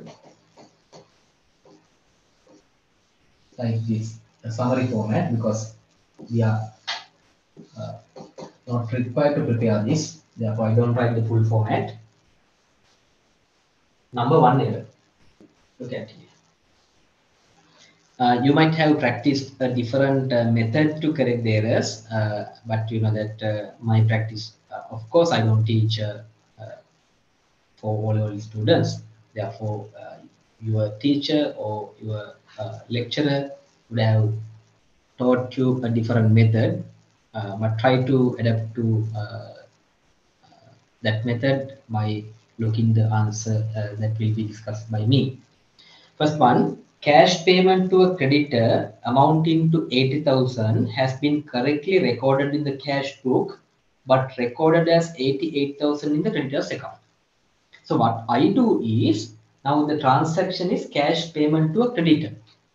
Now if it is a cash payment to a creditor, the double entry should be creditor's account debit, that is the debit entry, cash book credit, cash book credit. So usually I put two dot lines to denote the double entry, creditor's account debit, cash book credit. Now what has happened? It has been correctly recorded in the cash book. So cash book has been credited by 80, that is correct. You can write a tick. Okay, that is correct. But it has been recorded as 88,000 in the creditor's account. So in the creditor's account, 88. That is wrong. Write down a wrong symbol, incorrect symbol. Okay. Now, if you compare these two, you can see this is a shortcut method actually. Creditors accounts debit side is always stated by 8 because the original value is, so the correct value is 80, but it has been recorded as 88. So its debit side is always stated by 8. To correct that, creditors account credit 8. But the other account, cash book, is correct. Therefore, the other entry goes to the suspense account. So creditors account credit, number one. Creditors account credit number 8. And we can't do any entry to the cash book because that is correct. Therefore, suspense account debit. Suspense account debit. And I don't write the narrations because we are not required to prepare the general journal. Right? Instead, we want to prepare the suspense account only. Therefore, I don't prepare the general journal in its full format. Therefore, I don't write the narration. Otherwise, you need to write the narration. Number two, credit purchase of 15,000 has been recorded as 1,500 in the purchase journal. Now, if it is happened in the purchase journal, double entry would be recorded at 1,500, right? So it is a credit purchase. Now, when you do the credit purchase, purchase account debit, one dot, and creditors account credit, creditors account credit, other dot. What has happened? The amount is 15,000, but it has been recorded as 1,500 in the purchase journal. So if you record that in the purchase journal, purchase account debit 1,500, that is incorrect. I write the full amount here, but here I wrote thousands actually. You need to have the consistent method, you know that, right? And creditors account is also credited by 1,500. So that is also incorrect. It should be 15,000. So another 13,500 should be recorded in both places. Another 13,500. 13,500. Creditors account credit 13,500. So it does not impact to the suspense account. Actually, you can skip it. You can ignore it because we don't want to write the correction entry. But just to summarize the lesson, I will write the correction entries. Purchase account debit 13,500. Here actually 8,500, and creditors account credit 13,500. 3.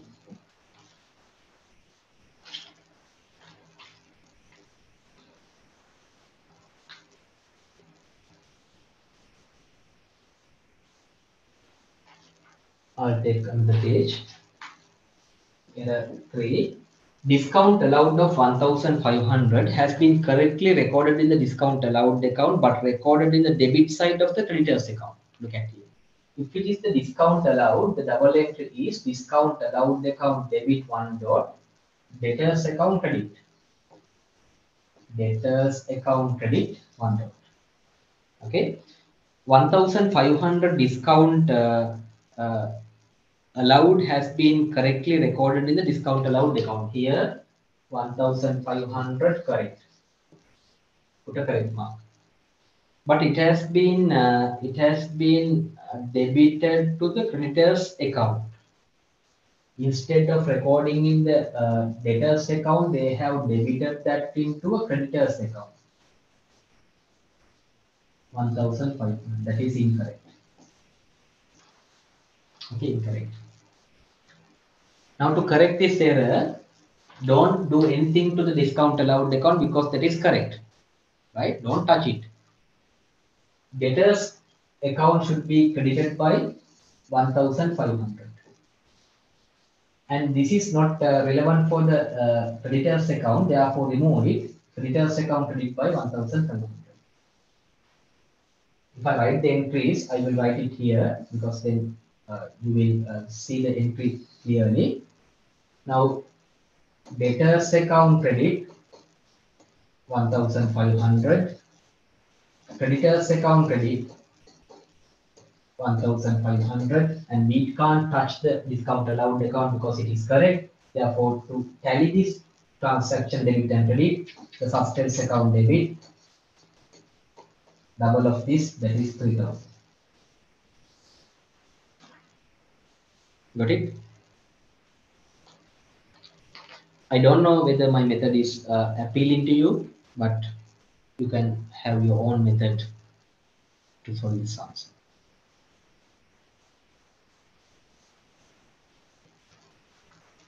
And last,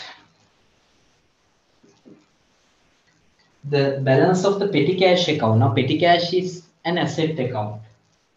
Okay, petty cash is an asset account. So, asset account has a debit balance of 3,000. But it has not been taken to the trial balance. So, it has been occurred in the trial balance. Now, this is my trial balance, debit and credit. And the trial balance is a document which is prepared end of the period. Trial balance is a document which is prepared end of the period, including all debit and credit balances of accounts by the end of that period, including all the debit and credit balances of ledger accounts by the end of that period. Okay. So petty cash account should have a debit balance. So petty cash account should have a debit balance, and the corresponding entry, let's say cash, should have the credit balance. Okay, because debit entry should have a corresponding credit entry, isn't it? So this has not been taken, so this is incorrect. But we have to assume that the cash entry is correct. Therefore, 3000 correct. 3000 correct.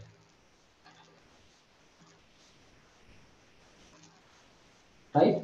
Now, because of this error, you know that credit side of the trial balance 3000, but debit side is lack of 3000. That should be transferred to a suspense account. Okay. So in the suspense account, now we have a balance of 3000. Now by correcting these errors, we have to remove the balance available in the suspense account, right? So we have removed this balance. So suspense account credit 3000. Suspense account credit 3000. Okay. You don't need to have a debit entry because there is no error in the ledger account. Sometimes you might write like dotted lines and then debit 3000. What do you do? Do you write dotted line here and debit 3000, or don't you write anything? What do you do normally? Because there is no error in the ledger account. I think that you have studied these type of errors. What do we write? Dotted line no, nothing. Quickly. Leave it empty. Yes, that is correct. Okay, that's correct. So this is the entry. Okay, there is no error in the account, but it has not been taken to the trial balance. That's the error.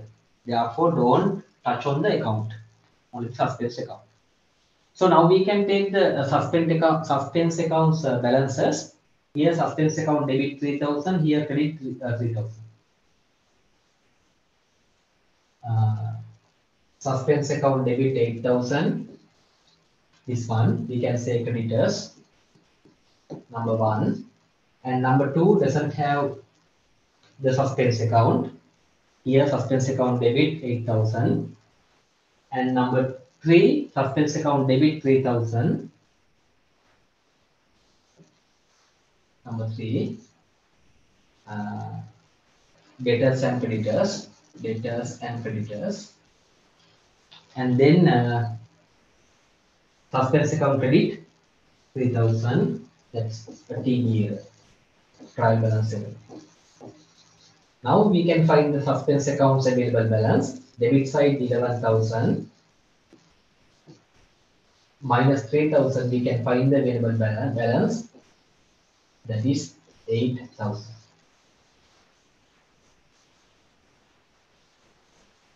That's why we left the first row in the suspense account to find the available balance, because we were not given the available balance. So we had to find it. Okay, last part of the question and last part of the day, because we are reaching to the end of the seminar. If the total of the debit side of the trial balance before correcting above errors 120. Okay, here. Now, if I erase this part,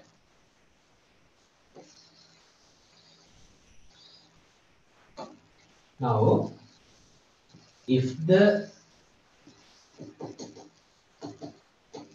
total of the debit side of the trial balance is 120,000, what is the total of the credit side of the trial balance before including the suspense account balance into the suspense account balance into the trial balance? Now, suspense account has a credit balance, meaning that credit side is lower than the debit side. Again, suspense account has a credit balance, meaning that credit side is lower than the debit side. Look at here. See, suspense account has a debit balance, meaning that debit side is lower than the credit side. Likewise, here suspense account has a credit balance of 8,000, meaning that credit side is lower than the debit side. So this should be lower than the debit side. That is then 120,000 minus 8,000, 112,000. The answer is 112,000. That is the answer. Okay, so I think that the remaining questions can be done by yourself. Part 4 is a bank reconciliation, but in the first paper, I just touch on the bank reconciliations format. And number 7, it has subscription account as well as the financial statements. Actually, we completed one financial statement set, but we did not follow the correct format because we wanted to answer the MCQ questions, but here you need to follow the correct format. Okay, so we spent like 4 hours to discuss these questions, and remaining questions, please do the remaining questions because you will get the practice of these questions, then it will be important for the examination. Okay, so hope that you got something out of this seminar. You know that within a short period of time, I can't do a lot of things, but I tried my level best to deliver something, do something which is valuable to you, and hope that you will face the examination very well and get a good result like 9 A's or 10 A's, even more than that. So wish you all the best for the upcoming examination, as well as after the examination think about the ACCA and such professional qualification. Don't uh, don't compromise your education because of any reason. So you need to study another 2 to 3 years, and it will be an investment, right? So in the long run, you will get the benefit of that. So from my end, that's all. So let me wish you once again for the upcoming examination and have a good result and do the A levels and do some professional courses and shape up your career. Okay, wish you all the best and good night, everyone. Bye. Thank you, sir.